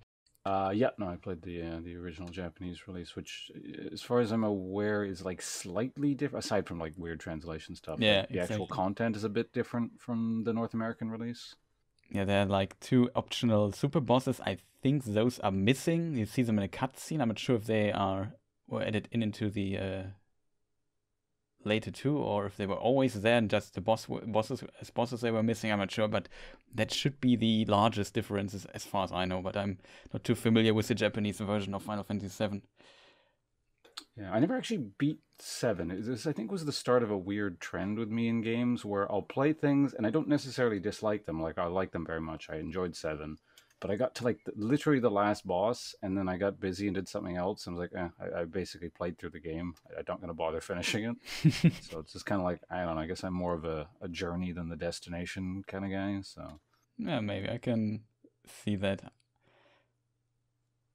So that covers news. Are there any news left that you say, okay, let's talk about that as the last one? If not, we maybe can move on to what have we played. There were a lot of news because I collected news for the last 3 months or so. So a lot of news to talk about. Next time you do one of these, you're going to struggle for news then. Yeah, exactly. We can just recycle topics that we didn't, discuss here for the next one. Yeah. I mean, we also went ahead already and discussed a few things. But then I would probably move on a bit. And I don't know, the first topic on the list is Dark Souls 2, which, in my opinion, is a very fascinating game. We could talk about that if you guys want. Yeah, I put a good amount of time into it until ultimately the third game surpassed it in terms of hours put into it. For a while, the second one I actually had played the most compared to the first one anyway. I don't know, I played the first one the most. The first Dark Souls, and the second one, the second most. The third one, the third most, and Bloodborne the least. I think that is my order of it. But I like all of them, and I really appreciate when it comes to the second game that it's relatively experimental in a lot of ways. If that makes sense. Yeah, it seems to have a bit of a I don't know, bad rap is not the exact right word for it. I think it's like people overstate their dislike for it just because it's like, I don't know. I don't know how to phrase it other than it's a weird gamer thing. Because you can talk about almost kind of like hipstery. It's like, oh, I'm a Dark Souls 1 player kind of thing. So you just kind of unnecessarily shit on things that don't deviate from it slightly.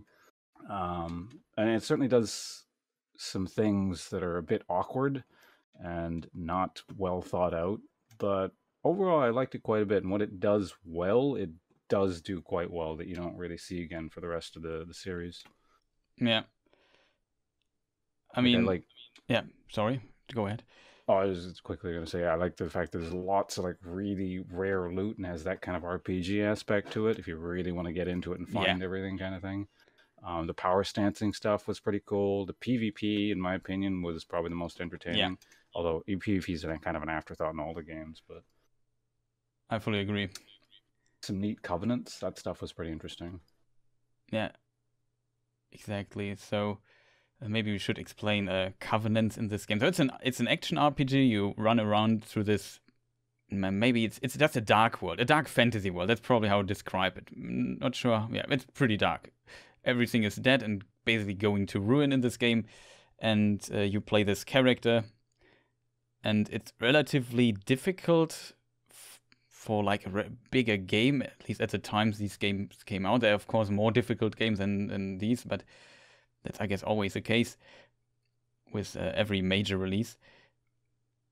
And covenants in this game basically are, usually tied to multiplayer, I would say. There's some exceptions to this, of course, and there's some interesting mechanics. For example, a classic example would be you can be invaded. So there's the PvP element of the game. You walk through the world, and then somebody can get into your world, a player, and kill you. But then there's a covenant. He's most likely to do this, but not necessary in a covenant that supports this invading stuff. However, there you can also be in a covenant that basically summons a player to your side that defends you against invaders, and that's one of the covenant. There are multiple. There's some weird stuff in this game when it comes to this, but also interesting. And the game is just very experimental, I felt, in a lot of ways. And as Pawnce already said, I fully agree with him there that PvP in this game was really entertaining and fun, because there were just so many weird builds you could do.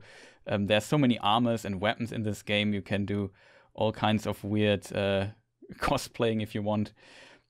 And really rare loot that it's really difficult to get at times. Sometimes also a bit annoying to get, to be honest. I have like a save game where I got, I think, everything except for the 2 PvP rings, where you need like, I don't know, a bazillion PvP invade wins and invasions successfully to get those. But I guess except for those, I farmed and get everything, including the DLC stuff. It took me like forever, but it was still a lot of fun. And it's a fascinating game in that regard. You see, you're often pretty alone, and then suddenly something happens and you almost die. That's what happens a lot in this game, especially when you're new to it. You mentioned before we started recording, we were talking about this, that you felt that it kind of changed games. Yeah. Particularly because of the difficulty level and just how it kind of, I think I said, that it kind of made difficult games trendy again. Yeah. But are you surprised that there hasn't been more kind of clones in the market, like more copies of it? Because I can't think of that many. Maybe I'm there are definitely a few though, and some better, some worse. Like Mortal Shell that Pawnce mentioned a moment ago is also, I would consider, a clone. Then there's something like Salt and Sanctuary that's like a 2D version that also has some co-op feature, which is kind of neat. Then from Germany, actually, Germany has sadly a very small development scene, and there's Deck 13 as the studio called. They made Lords of the Fallen, which was, I think, one of the first clones. Maybe Pawnce. I think that was, yeah. Yeah. And first Souls knockoff. Yeah, the first Souls knockoff. It wasn't that great, to be honest, but yeah, I don't know if I've heard of that. So there is more than I thought then. Yeah, they definitely had some hype behind it. I mean, I'm not sure if Pawnce agrees, but for me, it definitely changed how games are perceived. Not just in the function, but sorry, I don't know, form. I'm not sure if that's the right word, but yeah, just sort of the atmosphere. Like, for example, in terms of an atmosphere, clone is not the right word, but definitely heavily inspired by Souls is clearly, like we talked about a second ago, Hollow Knight. I consider that kind of a pseudo Souls-like. Agree. And probably the one that kind of captures the atmosphere the best, in my opinion, at least that I've played. Yeah, 100%. And it's fascinating. So we talked about this, as mentioned before, in the preparation talk. And in 2000, Demon's Souls, the first Souls game, came out in 2009. And that was like a time when, I don't know, there was this weird Mario game that had this super guide played itself. I think it was Super Mario Bros. Wii or something like that. And if you couldn't beat the level, you could press like a button and then the character would just start playing the level on itself, and you could take control back if you wanted or not. Else it would just complete the level for you. And every game had tutorials, and to press to shoot, please press the shoot button and whatnot. I've often felt like, I don't know, a bit annoyed by that trend. It was also the Wii era, so a lot of casual players, a lot of companies, publishers try to, let's call it, include more casual players into play, and games felt like became very easy at that time. And then Dark Souls, or Demon's Souls especially, came like out of nowhere, was a bit of a failed project and salvaged by this Miyazaki guy and his team, and became like a little hidden gem, like a cult classic, and that did much, much better than they anticipated. And they got not a sequel, but basically a spiritual successor, if you want, because the rights for Demon's Souls are with Sony, and Dark Souls then was released for all platforms, so they had to basically create a new IP. But it's I guess in a weird way, it's exactly Demon's Souls just with some upgrades. And that was such a huge success. It even got a petition that it got ported to PC and got a really bad PC port, but the people played it anyway, and a guy even made a mod to fix it. And it's just a fascinating story if you think about it. And then suddenly a lot of games pop up, and cut 2018, I think, God of War, the last one came out, and it's also inspired by Souls. I found that at that point, when just such a big release and exclusives then for a Sony console is heavily inspired by Dark Souls, and the combat and how it works and how it feels. I guess you can definitely see that it inspired a lot in the industry, and just showed that games that are difficult, that there's a market for it, especially in the West. And ever since, we also saw more games from Japan getting ported and so on to PC or to the West at all. It's also fascinating to see. There was a discussion it was in someone's channel. I think it was just his chat. It was excessive profanity. His chat was talking about, like, if there are any games from kind of roughly this era that will be remembered in the future and have, this sort of transformative whatever, thinking back to games from, older ones, like, I don't know, anything from Mario to Metal Gear kind of thing that we still remember to this day. And yeah, Dark Souls is the one that people seem to agree on that will just sort of be, I guess, iconic of this time frame. Yeah, definitely. Can you think of any others from kind of 2000s? Or what do they call the decade after the 2000s? The 2010s, I guess. Yeah, 2010s. Yeah. That's a good question. I think there are multiple.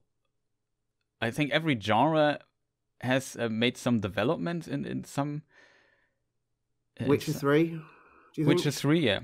I guess that might be a good example. It's kind of hard to say because it's like, who's remembering what from now kind of thing. So, like, what kids remember nowadays is going to be different from what, like, I don't know, old people like me remember. I don't know how old you guys are, but I'm in my 30s. Same, 33. Almost 34. We're roughly in the same time frame. So, yeah, I don't know if kids nowadays, maybe, what's going to be considered the big transformative thing was, I don't know, Fortnite or God knows what, but... Yeah, Fortnite's maybe also like a game that could stick out. Also League of Legends, in my opinion. That's probably a game that, maybe for good or bad, I'm not sure, but that game just... Okay, I've got a good one. I also have another. Minecraft. Yeah, that was the second one that that came to mind. That's one that came up in the chat, yeah. Oh yeah, Minecraft, yeah. Totally. League of Legends is a bit of a weird one, because it could be, but it also might be a bit of an evolutionary dead end, depending on what MOBAs do. It's hard to say. You sound very negative about League of Legends. Yeah, if you have played it multiple years, you can get frustrated by it, to put it lightly. I suppose that requires a bit of context. Yeah, I streamed it day in and day out every day for like 8 years, and I refer to that era as the dark times. So. Of the dark age. It's a strange concept to grow to hate a video game. Yeah, I can't even imagine. I hated it instantly. Like, as soon as I saw League of Legends, I thought this game is going to give me epilepsy or something. Like, yeah, I don't know.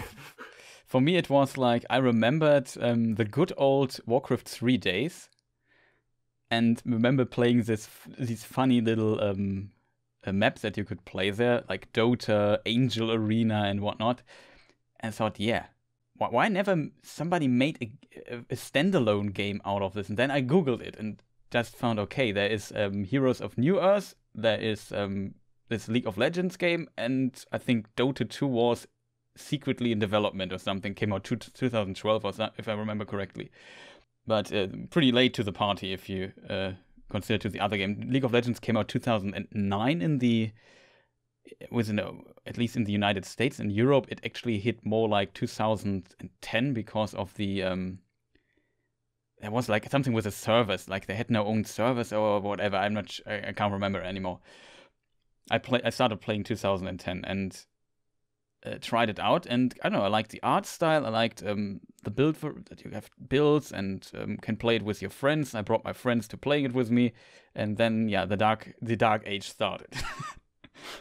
Also, Dan seems to have exploded or something. Oh, Dan exploded.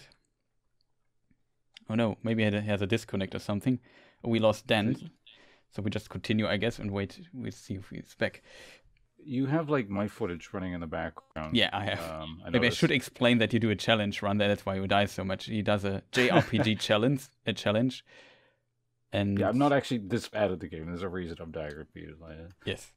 So you can only do an action when this little bar down there is filled up. It is not how you play it. It's not it plays a turn-based basically, and it's not a turn-based game. So it needs excessive patience, like almost I would almost say supernatural, beyond human patience to play it like this. I realized shortly after this point that my OBS overlay was broken, so it wasn't doing all the special effects when I went into combat and stuff. So I don't think that's fixed until like stream 2 or something. Ah, okay.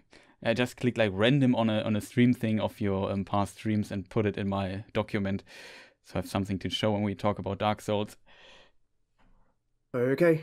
Yeah, I've been losing internet periodically over the last few days. Oh, that's really unfortunate. They put another line in my building for the people that live upstairs, and ever since then my internet's been screwing up. So. Oh no. I'm happy. Yeah, I'm moving out soon, so. Okay. So best of luck with your internet then. Yeah. It's also, I guess it's everywhere the same. With even in Germany, there are some places where internet is absolutely horrible. Not sure how it's in Canada. Yeah, it's like that South Park episode where the internet goes down everywhere and everybody's like migrating out to California to find some internet. Yeah. You remember that episode? Yeah. And they have to ration use of the internet for like every few minutes. I'm quite happy that so far this year internet for me works quite well. Usually it works quite well, but it was different a few years ago here too. So let's hope everything keeps running like this. Yeah, where were we actually when you left? I think we talked about a bit about League of Legends, which is somewhat unrelated. Well, we were talking about games which will be remembered in future generations. Is what we were discussing. Yeah, I don't remember exactly where we left off. Exactly, League of Legends, Minecraft was of course suggested. Yeah, Minecraft was definitely something new when that arrived on the scene. Definitely. I haven't played Minecraft since like it was in the beta. Okay, that's a long time ago. When it was a niche thing, when it was when it was a kind of it was something that gamers only knew about, and now it's like, it's on lunchboxes and stuff. Mm-hmm. It seems really weird to me that it was this thing that I thought that I was a hipster for playing it when it came out 10 years ago or so. Yeah, that game came a really long way. Yeah. That's my primary context to the game as well. I think, like, what was it? The survival mode had just been released or something like that. So it was like ancient history. Yeah, same. Yeah. I played it actually last year. Sometimes friends of mine have like, okay, let's play Minecraft or play this because we can play it together. That's kind of cool. And sometimes you struggle finding games that all people have and like, and everyone has Minecraft basically. And then we sometimes play it a bit, and then we lose interest after like a week or so. That's always how it happens. But still, kind of impressive how the game developed, and you can have a lot of fun installing like shader mods and so on, and make the game look pretty good, like in this weird pixel style. Can you get ray tracing and that? Yes, you can. That's in the official Minecraft 10 version, Windows 10 version of Minecraft. You can activate ray tracing. And there's also for the Java version a mod that I think we have to actually pay money for it, like it's a donationware thing or whatever. And it's a shader mod, and you can activate ray tracing, and it looks pretty impressive, but probably also eats quite a lot of resources. But in my opinion, it's impressive that people modded this into the game. But modding community is of course huge for this, and that's also one of the games. When did Skyrim come out? Was it in the 2010s? Skyrim. I guess I look that up. It's also like another game with a big modding community. It's let me check really fast. 2011 it came out. Okay, it's in 2010s. Yeah, I was going to say early 2010s. Yeah. Yeah. So that's another game probably. Skyrim, I don't think counts because it basically was just another game in the same series that was just another Elder Scrolls game that hasn't. I don't think it's revolutionized anything. Yeah, that's maybe true, but it's a game. It's a game with a huge fan base that holds a special place in a lot of people's hearts. But no, that's true. I think it actually streamlined elements from the previous games in the series, and it kind of took things out rather than bringing anything new. Yeah, yeah, agreed. My old man opinion is Morrowind is still my favorite. See, that's a little bit like people that like Dark Souls 1 the best, the hipsters crowd. Something like that, yeah. But I like Dark Souls 1 the most. You're probably right. I don't really like Elder Scrolls games as RPGs. They're not RPGs; they're hiking simulators because you don't do any role playing in these games. They're just. Oh, that's definitely. And there are other games that are similar that I like more as well. Stuff like Mountain Blade and stuff like that. Oh yeah, Mountain Blade. Similar. It's a game I haven't played in a while. That was fun. Yeah. It's a really addicting game. You're probably getting the sense that I'm really into fantasy stuff. Yeah. I do like other things. We mentioned Deus Ex earlier. Yeah, also a fantastic game. That's obviously a game that's remembered fondly, and that's obviously much It was ahead of its time. Yeah. In so many ways. I tried to stream that a while back. It was right after I'd played System Shock 2 for the first time. And I was like, okay, let's transition right into Deus Ex, but it wouldn't run on my computer properly. So yeah, that needs a bit of tuning to get it can run. There's some mods that I guess are needed for it, but yeah, it can be a pain to bring it to run. Yeah, it probably wouldn't be too difficult. It was just I was in the middle of the stream and I was like, yeah, of course, and you don't want to fiddle with technical stuff. Yeah, it was a few years ago now, wasn't it, where all of a sudden half of YouTube started changing their avatars on YouTube, their little pictures on YouTube, to pictures of the JC Denton character in Deus Ex. Okay. Did you not see this? And it was some big YouTuber who apparently asked all his followers to change their avatars to that picture for some reason, and for a long time I didn't clock onto that had happened. There was some sort of, I don't know why, but it was some sort of like social media campaign. It was some really, really big YouTuber, I can't remember who, but and I kept seeing people in comment sections on YouTube with Deus Ex pictures, and I kept commenting like, "Oh, you like Deus Ex? You remember that game? Okay." And it's not. It's just little kids who have never played Deus Ex and have no idea what it is. But I can't remember which YouTuber it was that asked people to do that. I'm gonna look it up now. That's interesting. I've not noticed that one or didn't heard of that one. You still see people on YouTube with the picture. Sometimes picture. you do actually. I got some comments and thought, okay, maybe that's the same. Oh, he likes Deus Ex, same like me, but maybe it's just from this thing then. Yeah, it was like a meme, I guess. Kind of. Really interesting. Yeah, but to maybe come back to Dark Souls 2, what I really appreciate is that it experimented quite a lot. Like, compared to Dark Souls 1, they nerfed or made a lot of things weaker. For example, the roll at the beginning, they tied it to a stat now, the amount of iframes you get. And see, that I didn't like. I thought that was janky. It probably was, but I liked the idea of experimenting with it. It probably didn't work out so well. But on the other side, I have to admit, though, when you have like a low-level character and have no iframes at all, like 8 or so compared to your 14 or what you have in Dark Souls 1, and and you dodge something, it feels like, okay, this was like perfection, and feels kind of great, even though of course it feels a bit janky, but it also, okay, I achieved something here with perfect timing. It's that I liked. They nerfed the shields, they nerfed how you regenerate in the game. Like Estus doesn't fill up your health almost instantly anymore, but takes quite some time. I like that one because that had ramifications for PvP as well. So exactly, that worked quite well for PvP stuff. And what else did they change? They changed the parry, which was also pretty broken in the original game, at least against parryable enemies, and the timing of it wasn't that difficult, and dealt a ton of damage. If you were good at this timing, you were basically basically unbeatable with it.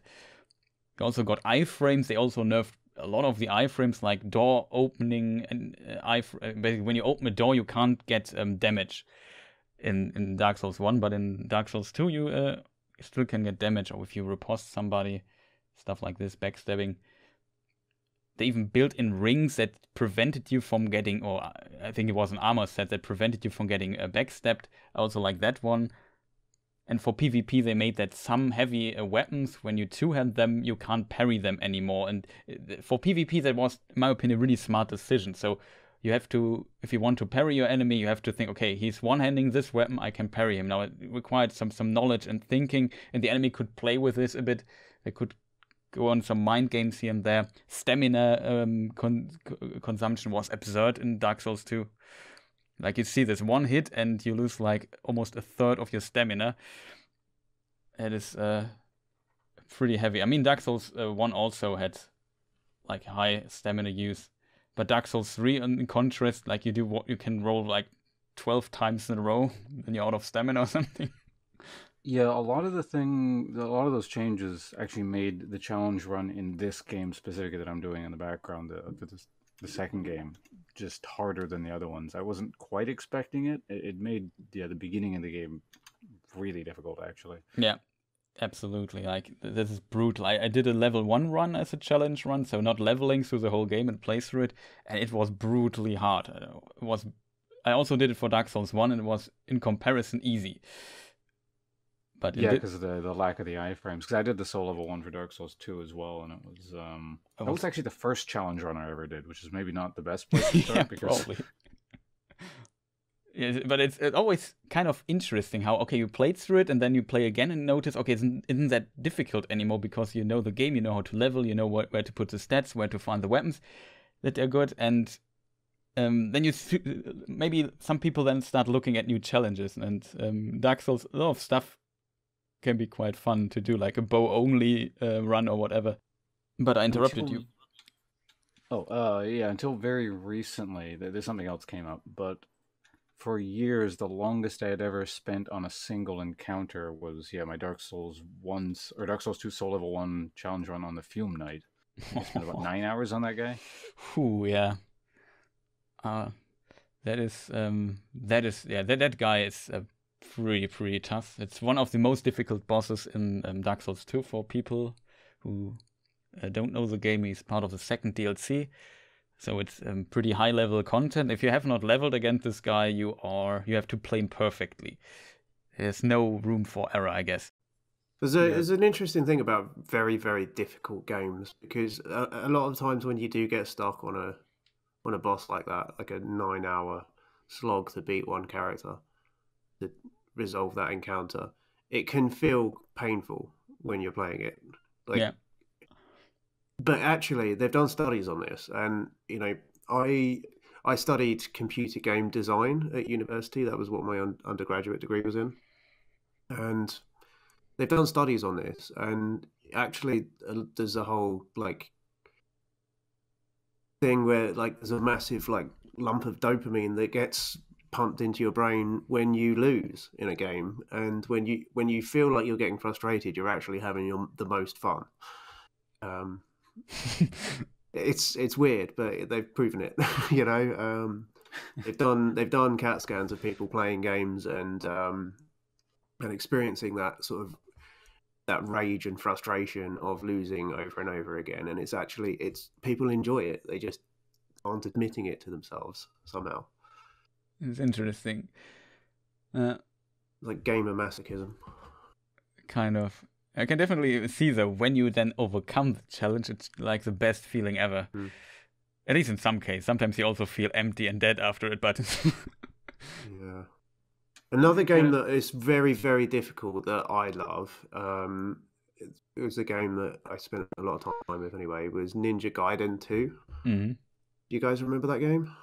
I know the first Ninja Gaiden from the NES. No, so this is like early 2000s, maybe, or mid 2000s. The PlayStation 2 games, I think. Like Xbox 360 era. Or PlayStation 3 it was, yeah, and Xbox. Yeah. So that game was extremely difficult. Kind of similar kind of mechanics to Dark Souls a little bit, actually. Was it the one made by Team Ninja? Yeah, I think so. Okay, the Neo people then. Okay, I've heard about them, but I've never played them. So that game was very, very difficult. And I remember getting so angry trying to beat the bosses. It was so difficult.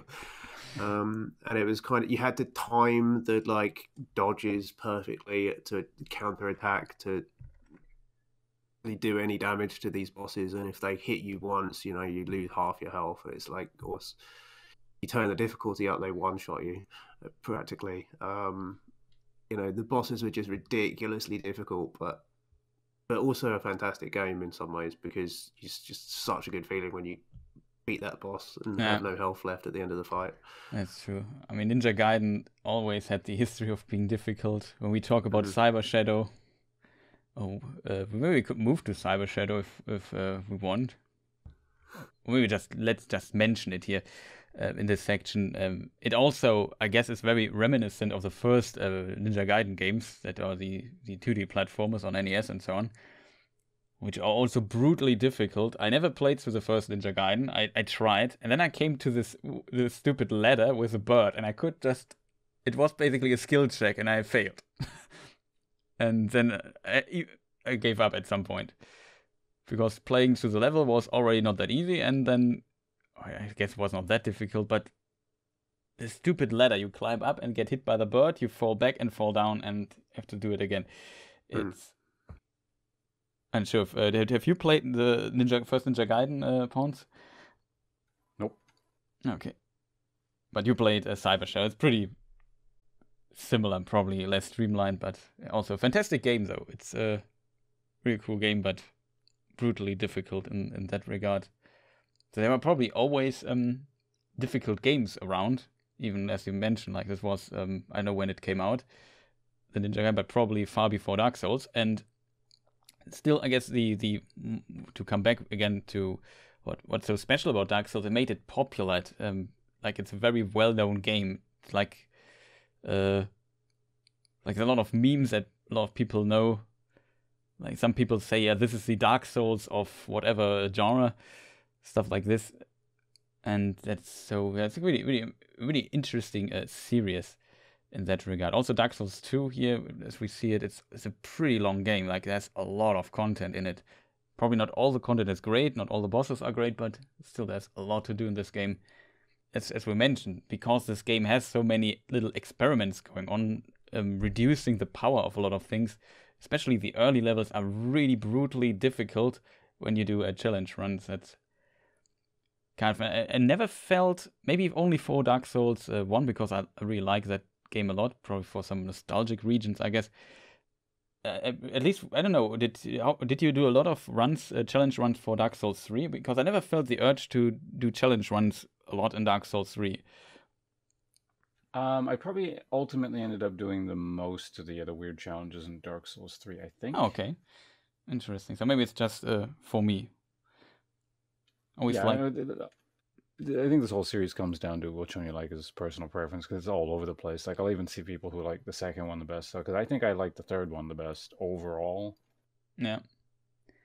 I can totally see they're all very good games, in my opinion. Each on their own. Yeah, there's like, depending on how you qualify it, I could really define any of the series as maybe my favorite, but if you just kind of take it in a total sense, probably the third one for me.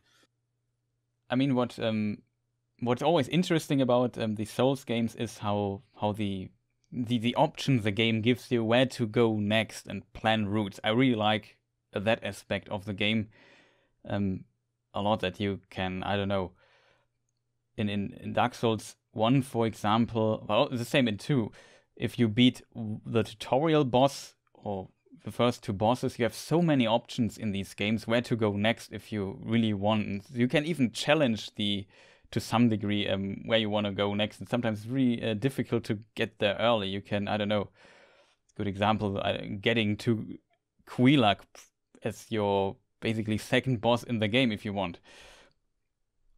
It's totally doable.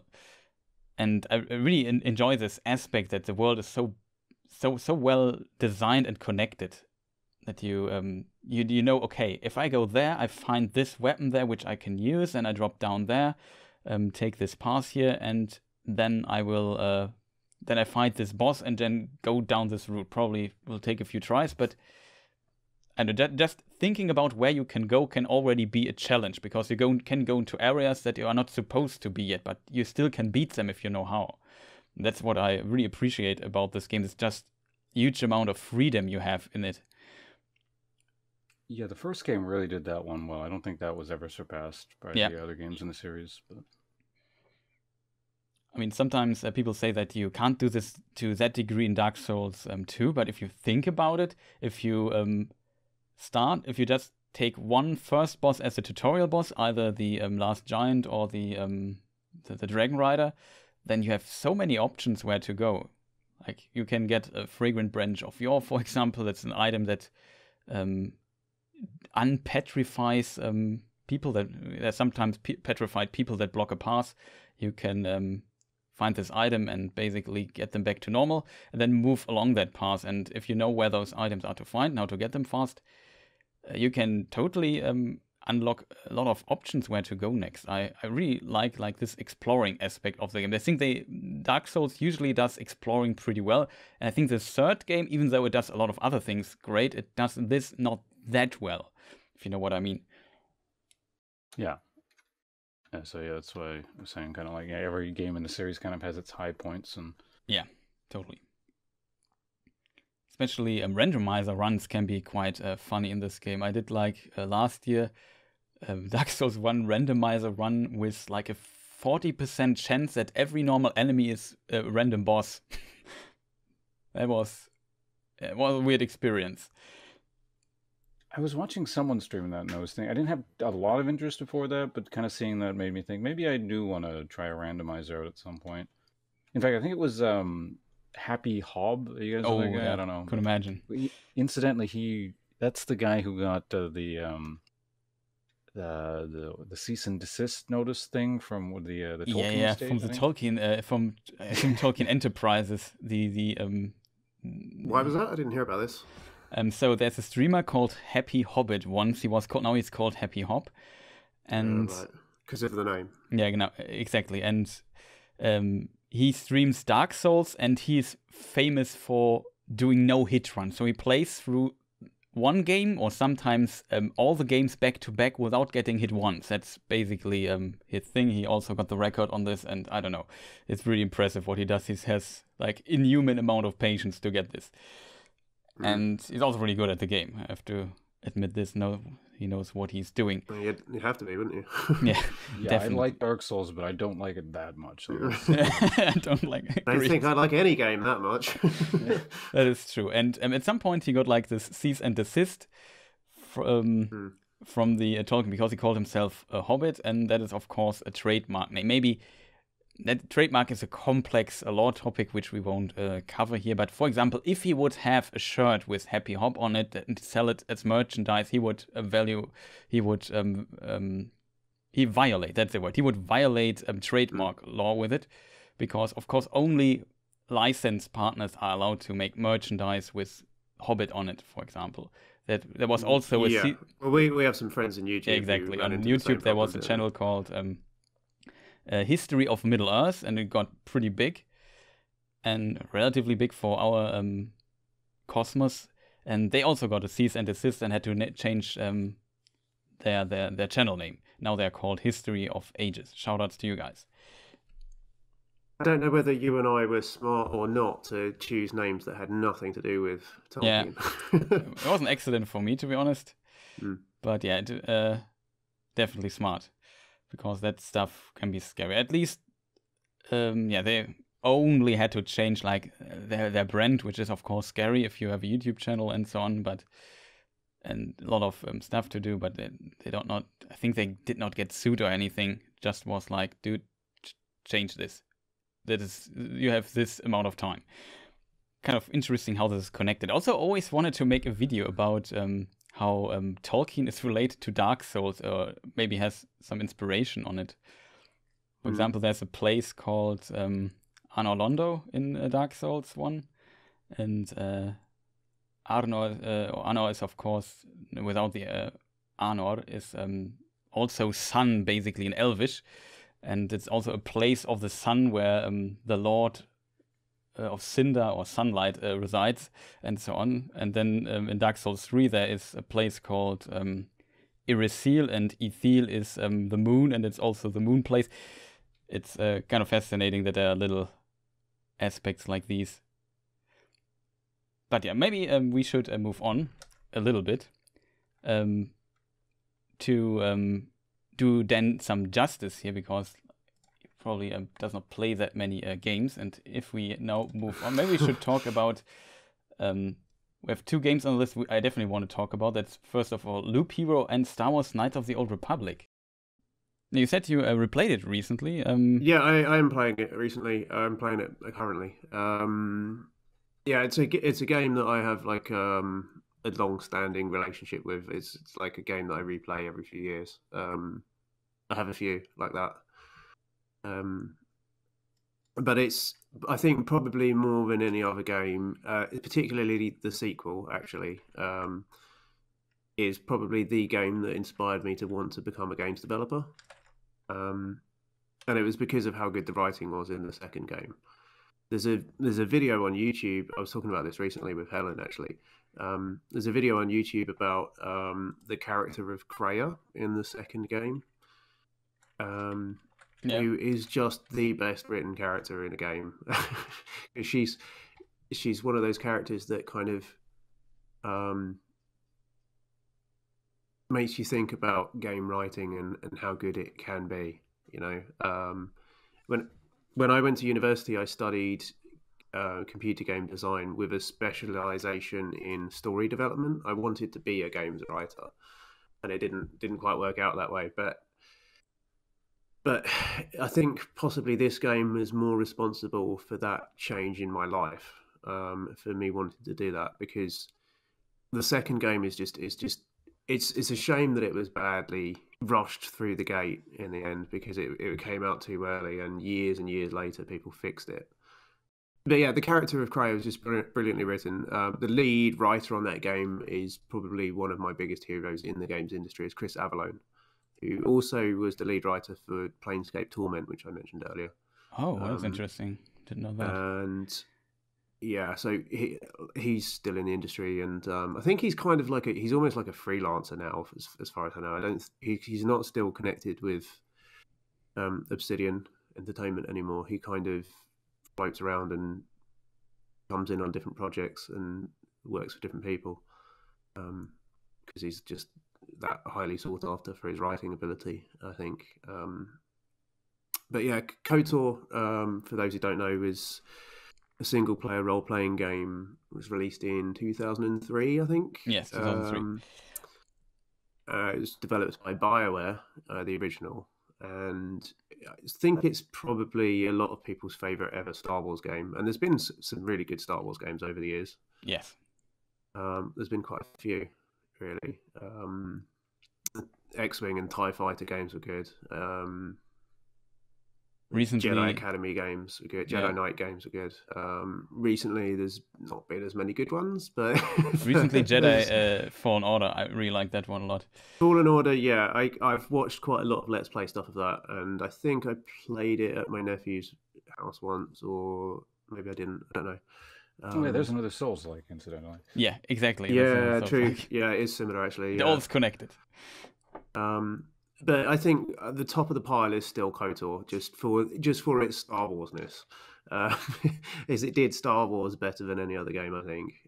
There are probably other games that are just as good in other ways, but because the gameplay isn't actually that great, you know, it's clunky D20 kind of phase-based game that is kind of real time with pause, turn-based style. So it's not quite turn-based. It's kind of like I said, they call it real time with pause. Yeah, real time with pause. Kind of like in the CRPG world. Is it like the old Baldur's Gate games and that kind of thing? Yeah, kind of like that. Yeah, yeah. Exactly. It's a 3D game though. It's not like an isometric 2D game like Baldur's Gate is. And it's just got a great story. If you like Star Wars, the story is gonna appeal to you because the first game it feels very classic Star Wars. It feels very like A New Hope or Return of the Jedi Star Wars. Yeah. Whereas the sequel is a lot darker and it feels a lot more like a kind of more like the novels. Empire Strikes Back Star Wars. Like it feels darker in that way. But it goes a step beyond where the movies go in terms of darkness because it's almost like a deconstruction of the Star Wars mythos. Like it's like it's been written in order to deconstruct Star Wars and particularly the Force. The main antagonist or the main villain which you fight at the end of the game, her objective is to kill the Force itself because she hates the fact that the Force seems to drive events and cause suffering on such a scale because of this kind of cycle of the dark side becoming too powerful and then the light side fighting back and basically the story of the movies, right? Yeah, exactly. And I just fell in love with that idea. I thought it was brilliant. Yeah, it's a really it's an unusual idea. Like you would not expect this in a Star Wars game. It's almost a bit philosophical if you want. It is, and it was still a great Star Wars game. You know, the lore was really, really good, and there was Wookiees, and there was bounty hunters, and there was Hutts, and there was all the Star Wars stuff done really well, and there was a love for the lore there. But it was just also a brilliant deconstruction of Star Wars in terms of like the philosophical writing element of how the movies are made. And how they are Joseph Campbell's the hero with 1,000 faces. Yeah, exactly. Yeah. The monomyth, that's the word. The I'm monomyth, trying to yeah. Sorry, I'm running out of words here. But yeah, so that's what I'm playing at the moment. You asked me in preparation for this, what am I playing? So that's what I'm playing.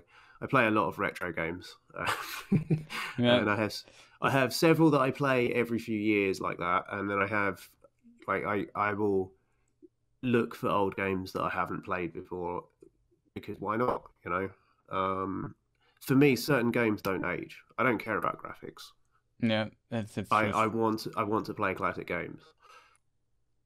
I mean, there definitely is in the indie sector a movement for retro-looking games. Sometimes they really look good, but also try to catch the dated style a bit. I guess the early 2000s are sometimes a bit skipped because simply because the technology wasn't there. Like if we think about the Super Nintendo era, it's often like that was the golden age, the pinnacle of 2D art basically, and that is early 3D where people had to find out stuff. We are now at the there are a lot of games nowadays that try to emulate the kind of 8-bit era, the 2D games, but I mean Loop Hero does it really, exactly. Doesn't it? I mean the music is 8-bit style music and the graphics are in that style, even though they're way beyond what you could actually achieve on a NES or whatever. But, yeah, but as long as the gameplay is good, like that all doesn't matter. And yeah, I agree with you. I also replayed it like, I don't know, 2 years ago or something, or 3 years ago. It's not a game that we play that frequently, but I had really a good time with Knights of the Old Republic and good memories. Kind of surprised that it came out like 17, 18 years ago. It's really, time moves by really fast, but I don't know how it is. It's just a really good Star Wars game. It really feels Star Warsy, and you feel impactful. You have an interesting story. You have choices to some degree, and it's really a fun game in that regard. There's also a really cool plot twist. Oh yeah, sorry. Oh no, go ahead. It sounds like you're still in the middle of something. No, I've just finished up my sentence. The plot twist is very Star Wars too, isn't it? It's very it is. It's not quite Luke, I am your father, but it's along those lines, though, isn't it? Yeah, it is. Well, coming from the perspective of having never played these games, so it's like writing aside, because you could argue that's good writing is timeless or whatever, but not having any kind of nostalgia connection to the games, having originally played them, from a total kind of gameplay package perspective, is this still playable to someone? Would you say? To this day, sort of going back and looking at it, kind of thing. I think it definitely is, but of course there is some 2003 clunkiness in this game. Yeah, agreed. To put it that way, and of course, I guess you're also a very gameplay focused player, Pawnce. So, the gameplay is not bad from this game. It's not like this, but if you expect like Dark Souls quality and be mind blown by it, and that's probably not the case, but it's solid.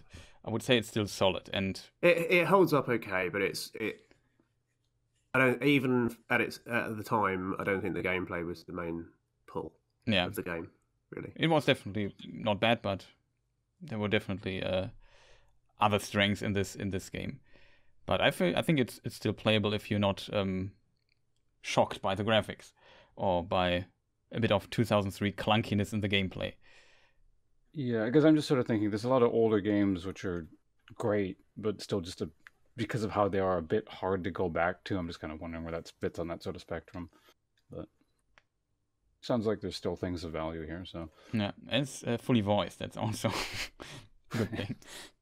I mean, in terms of gameplay, one of the things that's it does quite well is it uses skills quite well. So you build an RPG character, and you can't be the master of everything when it comes to the skills stuff. So you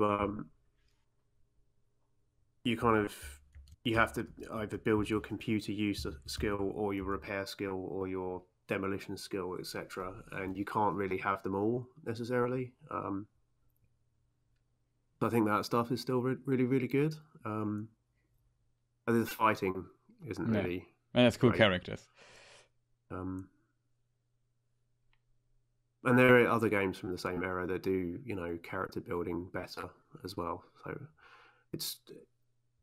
they hold up okay, but they're not amazing. Yeah. Pawnce, did you play Jedi Fallen Order by any chance? No, I have not. I think it's the kind of thing I'm going to probably play eventually, but I haven't gotten around to it yet. Okay. Yeah, that was my game of the year when it came out. I really liked it. It was basically like a mixture between Jedi Knight and Dark Souls, and it wasn't perfect. It had some technical issues here and there, but I was convinced by it. It definitely. I can see that probably not everyone will like it, but I enjoyed it immensely, and was really, really a great game for me. I thought the cutscenes were quite good. I haven't played it. I've only watched a Let's Play of it. The story was decent, I guess. I liked the characters too. That they, in my opinion, did pretty well. I liked the levels. It's a bit Metroidvania-esque with Dark Souls elements in it. And when you fight, you can basically upgrade your moveset. I like that a lot because there was some pretty neat ideas in the moveset that you could try to master. For example, there's one thing that you can get into your moveset where you have to press like a dodge button, and if you time it perfectly, you dodge. Basically, I'm not sure if it can dodge any attack, but most attacks, and you get a bit of force back when you do it. But it's very, very timing dependent, and I really like that little idea there. And you get better at using the skills and so on, especially on the higher difficulties. Has multiple of those. It can become quite difficult too, for like a mainstream game at least. And I don't know, I really enjoyed it. Of course, not an RPG. It's, like I said, more Metroidvania with some Dark Souls ideas mixed into it, and reminds me more of Jedi Knight, which I also always liked. Jedi Knight 2 is and Jedi Knight Academy and so on. Really great games too, my opinion. Yeah, was it Jedi Academy? It was the third Knight game. I think it's one of the few Star Wars games that I actually played. I recall enjoying that quite a bit. Yeah, that was pretty cool. I even played the first one. It was one of the first Star Wars games no, it's probably not true. Probably it was among the first games I played, and it was also that game was weird. Like, it had these gigantic levels that were like, I don't know. Sometimes there was like a little exhaustion, what do you call it, pipe, where you got into to get to the next level, and it was so hard to see. The level was gigantic, and sometimes finding the exit of the level was really, really difficult. But the scale felt weird in those games. Yeah, exactly. The scale was sometimes off, but I really liked it. It also, I think, had a weird engine bug that there were some abilities that basically had an explosion, like a rocket launcher or one of those energy weapons, or this force energy ball you could shoot when you went for the dark side. And if you would shoot those at a high distance, the blast radius somehow scaled not well with the depths of the screen, so the enemies could fly pretty far away from you. That sometimes led to very funny situations. So I saw some stormtroopers in the distance, so I tried to make as much distance as possible, shoot my AoE field in them, and then they would just fly over the screen. It was kind of funny. And it also had like a weird add-on, and I could never beat all the levels in it. I had to cheat and go to the next level. I couldn't find the exits. It was just so difficult. But which game was this one? That was the first Jedi Knight, called Dark. Oh, the first one. Okay. Yeah, Dark Forces 2, and the add-on was Mysterious of the Sith or something. It was called. It came out like 1995 or something like this, 1996. I'm not sure. Long time ago. But yeah, that is. So do we want to? Is there something we need to left to say to Knights of the Old Republic? No, I mean, I've given my quite lengthy review, and I think we've said all we can say, really. So yeah, I don't know. Maybe we just blitz through some of the topics, like Guilty Gear Strive the beta. I think Pawnce played it on his channel too. Yeah, I can be pretty brave about that. I don't have a hell of a lot to say about it. It's pretty concise, my opinion. So yeah, I probably will agree with you. We could use this to praise the netcode a bit, because in my opinion, more games should have netcode like this. Yeah, that's really all there is to say about, I think, about the bill. Well, there's a couple things, but the netcode was great, unusually good for a fighting game. Hopefully that means fighting games going forward all have better netcode, maybe. If that's not going to happen, but we can pretend. The lobby system was terrible. Sounds like they're fixing it because they delayed the game, if I recall correctly. Someone told me that, and I was like, because the lobby's terrible, and I looked into it, and yeah, that's what it was, and the servers were unstable. My only issue with that game really is a personal one. I just didn't like anyone on the roster, and that's kind of a big thing for a fighting game, but that doesn't necessarily mean it's a bad game. It just means nothing clicked with me in terms of a character. Okay. Yeah, maybe, I guess in the full release there are some more characters, and maybe there will be something, but yeah, I can't agree more. It's the lobby system was really surprisingly bad for Guilty Gear.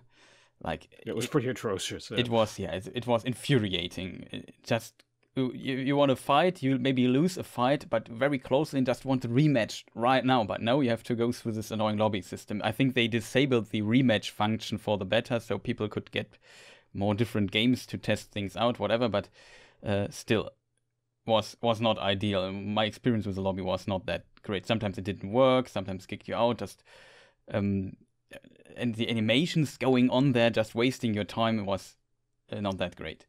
But yeah, the netcode of this game is kind of special because at the beginning, like hours ago, we talked about a bit about this rollback netcode, and what rollback netcode basically does is it has a concept of that the game predicts what the enemy does next, and it predicts that it does the same as it did before, and as a result, you can basically build.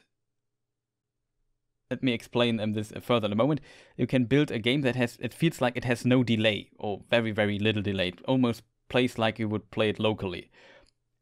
So people might ask, okay, but if it just predicts that it does the same thing as last frame, what if it is wrong? And then the rollback basically comes into play, because you have a lot of wind up animation and so on. The game just checks what is what's going on. Like if a move has, like, I don't know, to hit you, it needs, let's say, 10 frames or something. 10 frames. One frame is almost 1/17th of a second. No, 17 is 1/60th of a second. 17 milliseconds. So 10 frames are 170 milliseconds. And as you can hear that number, that's quite a lot. Even if you take half of it, like let's say around 90 milliseconds away, the game basically rolls back and changes this. This can look sometimes in extreme situations a bit weird, or these corrections that the game has constantly do, but you actually won't notice if you have like a decent connection to up to, let's say, 150 to 200 milliseconds. Usually you, at least in this game, you don't really notice. In addition, as mentioned, the game also has a buffer, like 2 frames or 3 frames of delay, and that helps to smooth things out. And I played against people from the United States with like 150 to 200 milliseconds delay, and it still was totally fine playing. It was not a horrible experience at all, even at these high latencies. And that is just, in my opinion, really impressive, and also really innovative approach to how to design your netcode in this regard. And it works so well, and it's around for quite some time. Some Western games have adapted to this rollback netcode, like Killer Instinct was one of the bigger games that had it. I think Mortal Kombat has it too. But for some reason, Japanese developers didn't like the technology too much, it seems. Or I don't know the reasons. They want to design their own rollback netcode. And a lot of Japanese games simply have not that great of an online experience due to this. And yeah, this is now not the biggest game ever, but it's definitely a well-known game, Guilty Gear game series. And the hope is that games in future take an example of this and follow this rollback netcode trend, or generate a netcode trend at all, to roll back, and that we get good upcoming fighting games with fantastic netcode and online experiences. Like I personally play Soul Calibur 6, and I can say the netcode is not that great in that game. It's really sometimes infuriating. Yeah, things better improve, because at this point I'm not going to play a fighting game with bad netcode again, ever. I've done my time. I'm not doing it again. You can totally understand that, because especially now in the pandemic, when you can't go to local events, when you don't have those tournaments that are local and so on, you rely on online. And if you neglected your online stuff for quite some time, then yeah, that's not the feedback won't be that great, I guess. And it's a really good time that games like these come out. On the also plus side, I have to admit that a lot of like at least mechanically decent fighting games came out in the last few years. Like it was a time where I felt fighting games are dead, but almost but now a lot of great fighting games are coming out and continue to coming out, and when the online experience enhances, I see a bright future there. Not sure if Pawnce has anything to add. Not really, no. I mean, I'm fairly new is not, I guess, the right term, but I only really started playing fighting games with Dragon Ball FighterZ, so okay. I don't have that big, I don't know, history with the genre, really. I would say, I know I played the casually. I always played a little bit, but getting deeper into it was with maybe Soul Calibur 4 or something. Then I like met frequently with friends, and we played locally against each other, and then got better and so on, and checked frame data and so on. Yeah, I've always associated mentally fighting games as being better played locally with friends in person. I played. I think the last fighting game I actually owned was Street Fighter 4, so it's going back a while. I played that online a bit, and it was unplayable, really. Yeah, having a good local. Or maybe scene I was just where bad. But sorry, go ahead. Oh, as I say, having a good local scene where there's just like a fighting game thing, and going to that consistently really ruins the online experience, because you'll go out to a thing, where there's like 20, 30 people gathered and all sitting around playing fighting games, and then it's great, and then you go home and play online, and it's like, now this feels even worse because you know what it can be like. So I don't know, maybe because it's really late, let's maybe talk briefly about the nature of Middle-earth book. That I'm actually pretty interested in what Dan has to say about that.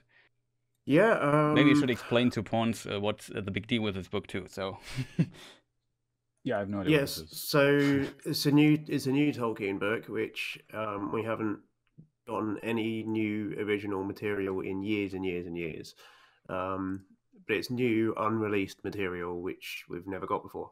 It's probably going to be essays and notes and things, and there won't be any whole new stories, but it's new material. We know that there's going to be some Numenor stuff in there, which is interesting, because that is going to be a setting which we're going to see in the Amazon Prime show. And yeah, I'm really excited to get new stuff. I'm excited to talk about it as well. Now that I have all these wonderful Lord of the Rings Tolkien friends I never had before. And yeah, the news about that is that the release date has been pushed back from June till September. Sadly, yeah. But it's kind of interesting. Here's the book in case people wonder how it would look. It's kind of interesting. In German Amazon, it was listed still for, I think, July for quite some time, but they also changed it, and I looked at another bookstore, and they have also the September date. What I did not know, which is that there will be a translation of this book in German. So it seems that maybe some of the translation, and I'm not sure, I have no information on this, aren't ready, or maybe some of the book needed more work, and that's the reason why the translations also need to be pushed back a bit, and so there is a delay needed. I don't know if they've given a reason for pushing it back, have they? Yeah, I don't think they've said. And I can only speculate about it. But of course, if we get like unpublished Tolkien materials after, I don't know, when was the last book that came out that has actually stuff in it that we didn't know about? Like, I would assume that must have been the last. That must have history of the Hobbit, maybe. Well, does that have original Tolkien material in it? Yeah, I think so. But I haven't read that one. I don't know. I was going to say it would be Peoples of Middle-earth, which was in the 90s. Yeah, exactly. So basically, I'm not sure when. Do you know out of your head when History of the Hobbit came out? I think early 2000s or something, or maybe also late 90s. Wait a moment, I can look it up. However, it's of course very exciting if we get finally after such a long time new material that we haven't read yet. It came out 2007, so for over 13 years, basically nothing groundbreaking new that we even. I guess we didn't even know that stuff existed that wasn't published yet. It's, I guess, a somewhat big surprise. You have to think that this is probably the last. Yeah, that book might be of original material that we'll ever get as well. Exactly. So that is like a huge deal. And I heard that it covers like was it like nature, immortality of the elf and stuff like this. Mm-hmm. And that are, of course, often very interesting topics, especially when we do like videos about the lore. Often people ask like some of the more, let's call it, extreme questions, like why is this character this? How does it work? Why are the elves immortal? Something like this. And why do they like trees? Yeah, why is it like trees, for example? And this might give some new answers. So I'm very excited to see what is in it. Also a bit intimidated as someone who might have to cover it, and then that's kind of puts a bit of pressure on you, I feel. But I'm not sure how you feel about it. And Pawnce, you asked earlier about the alchemical makeup of the ring. Like, what is the kind of exact metallurgical makeup of the ring? Yeah. I can confirm it's 1 part cruelty, 2 parts malice, and 1 part will to dominate all life. So, of course, right. Thank you. Yeah, no problem. That is how it works. So that is might be interesting. I'm pretty curious how other people's will cover it. Probably. It's hard to say how much material there will be in it that is actually new.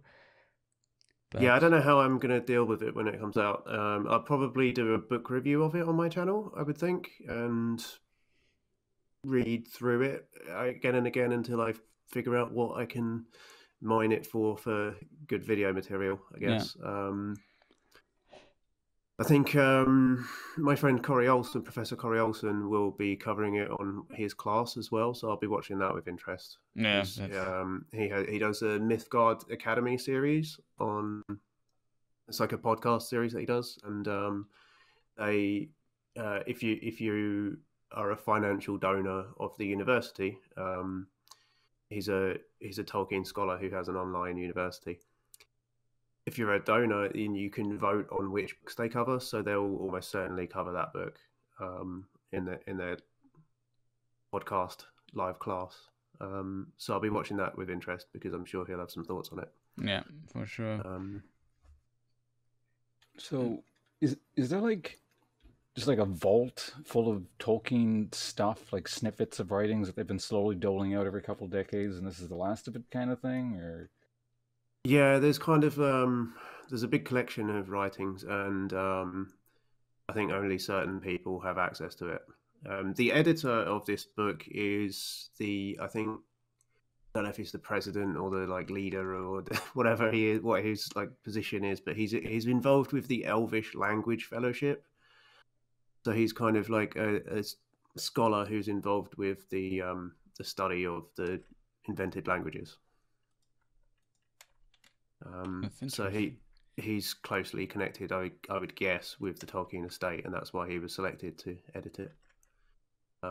Actually, one thing that I did think was maybe I'll try and get him on my channel for an interview at some point. No, that would be pretty cool. I certainly know people who know him, so I could probably get him. Maybe I'll ask you to co-host, actually, Chris, if you're interested. Yeah, sure. If I can make that happen. Not sure if I can or not, but. Yeah, sure. People if you publish a book, I can imagine that you're quite busy if the release date was just moved, so we probably have things to do. But yeah, would be interested in this too.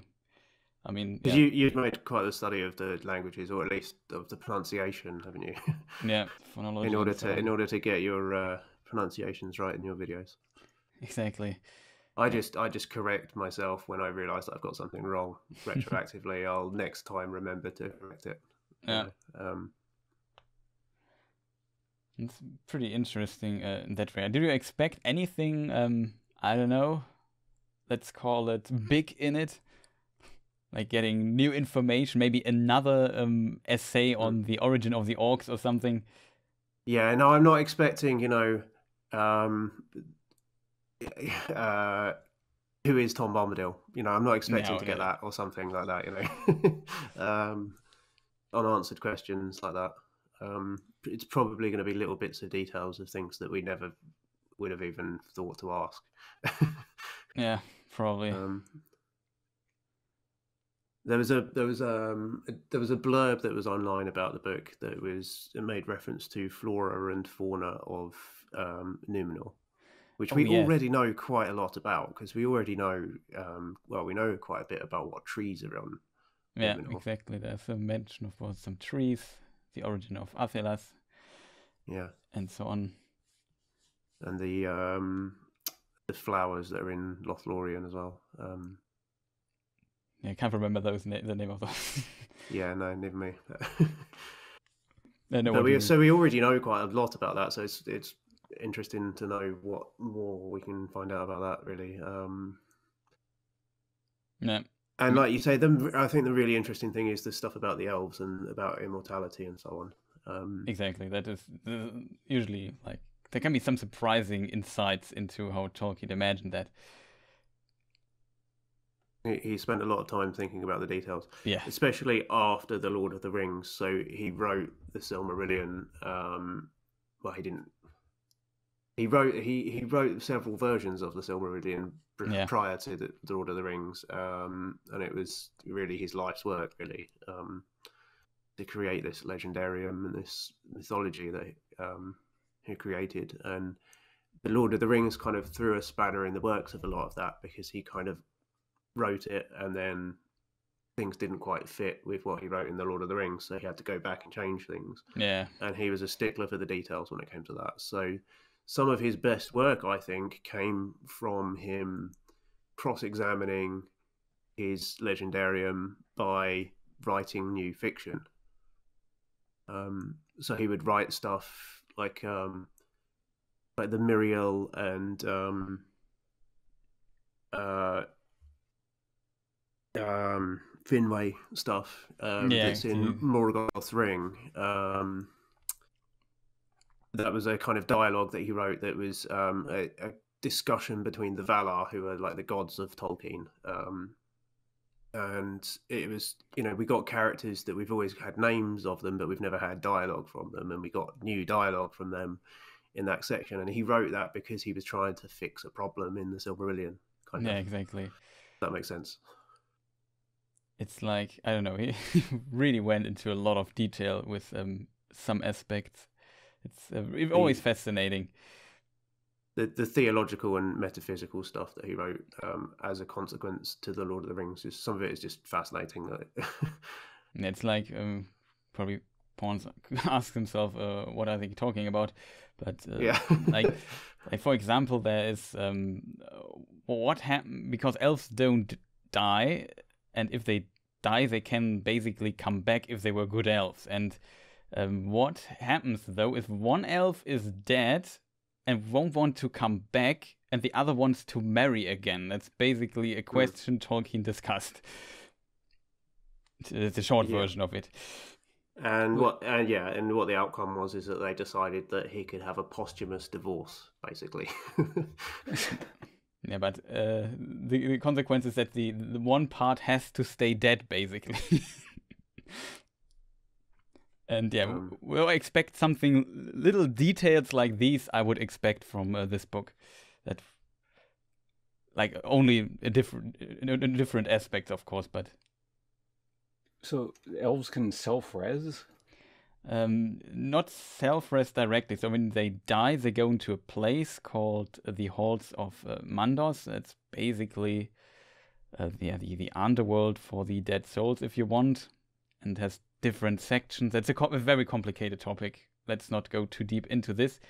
And they have to stay there for a while, but then they have the option to basically get re-embodied. So if, for example, an elf dies in the film, for example, in Helm's Deep, we have the elf dying there. It's different in the book.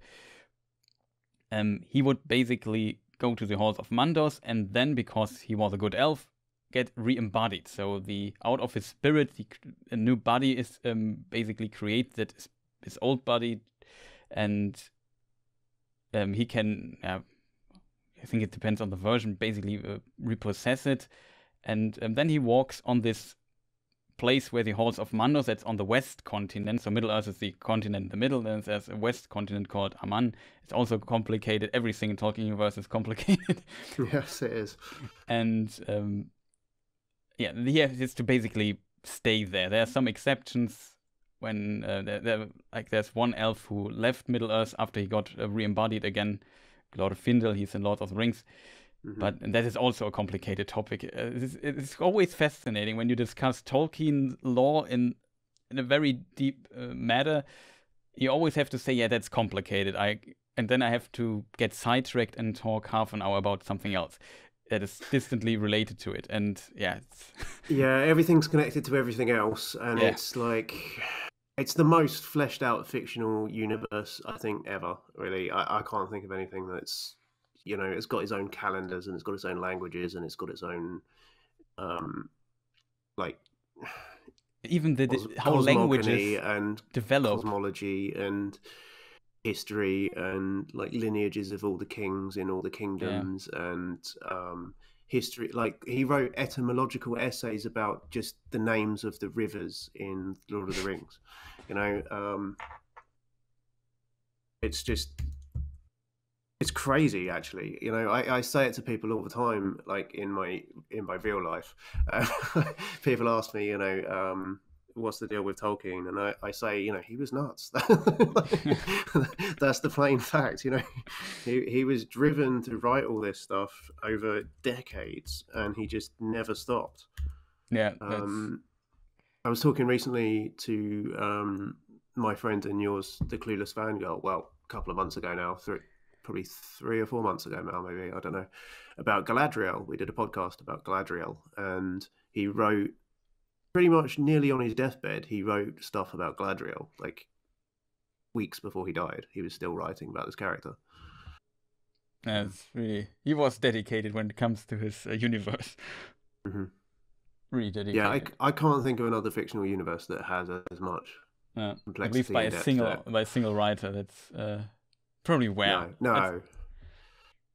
Yeah, I mean, you can say like the Marvel Comics universe, but that's over decades of exactly, hundreds of different writers, basically. Yeah, or these Star Wars novels, or I don't know. There maybe examples, but it's really impressive how fleshed out it is, and at the same time, he never finished the stuff in his lifetime and brought it out completely. His son had to basically put his writings together and select them in a way that it fits the Lord of the Rings, and then he released it as a Silmarillion. And it's fascinating. He was very transparent and released all the other nodes of Tolkien he had access to over time too, and commented and sought them out. It must be a pretty difficult task to do this, like working through your father's notes over from literally a century, and almost a century, and let's say half a century, and puzzling everything together, deciphering one of the handwritten notes and so on. It's really, really impressive what he did. And he released 12 books of basically notes and versions of Tolkien that he has, and multiple other things were released, like History of the Hobbit and so on. It's Unfinished Tales. Unfinished Tales, I forgot that one, and the letters of Tolkien, and there's just so much in it. During his own lifetime, people wrote to him often, and he would write quite lengthy letters with new lore that he'd invent in order to answer their questions. So a lot of those are published as well. Yeah, it's massive. So this book, it will have some gems in it for sure. It may well have some stuff that is going to be boring and dry as well, because I'm not going to lie and say that everything that's been published is gripping fiction. It's interesting to people who are into this universe.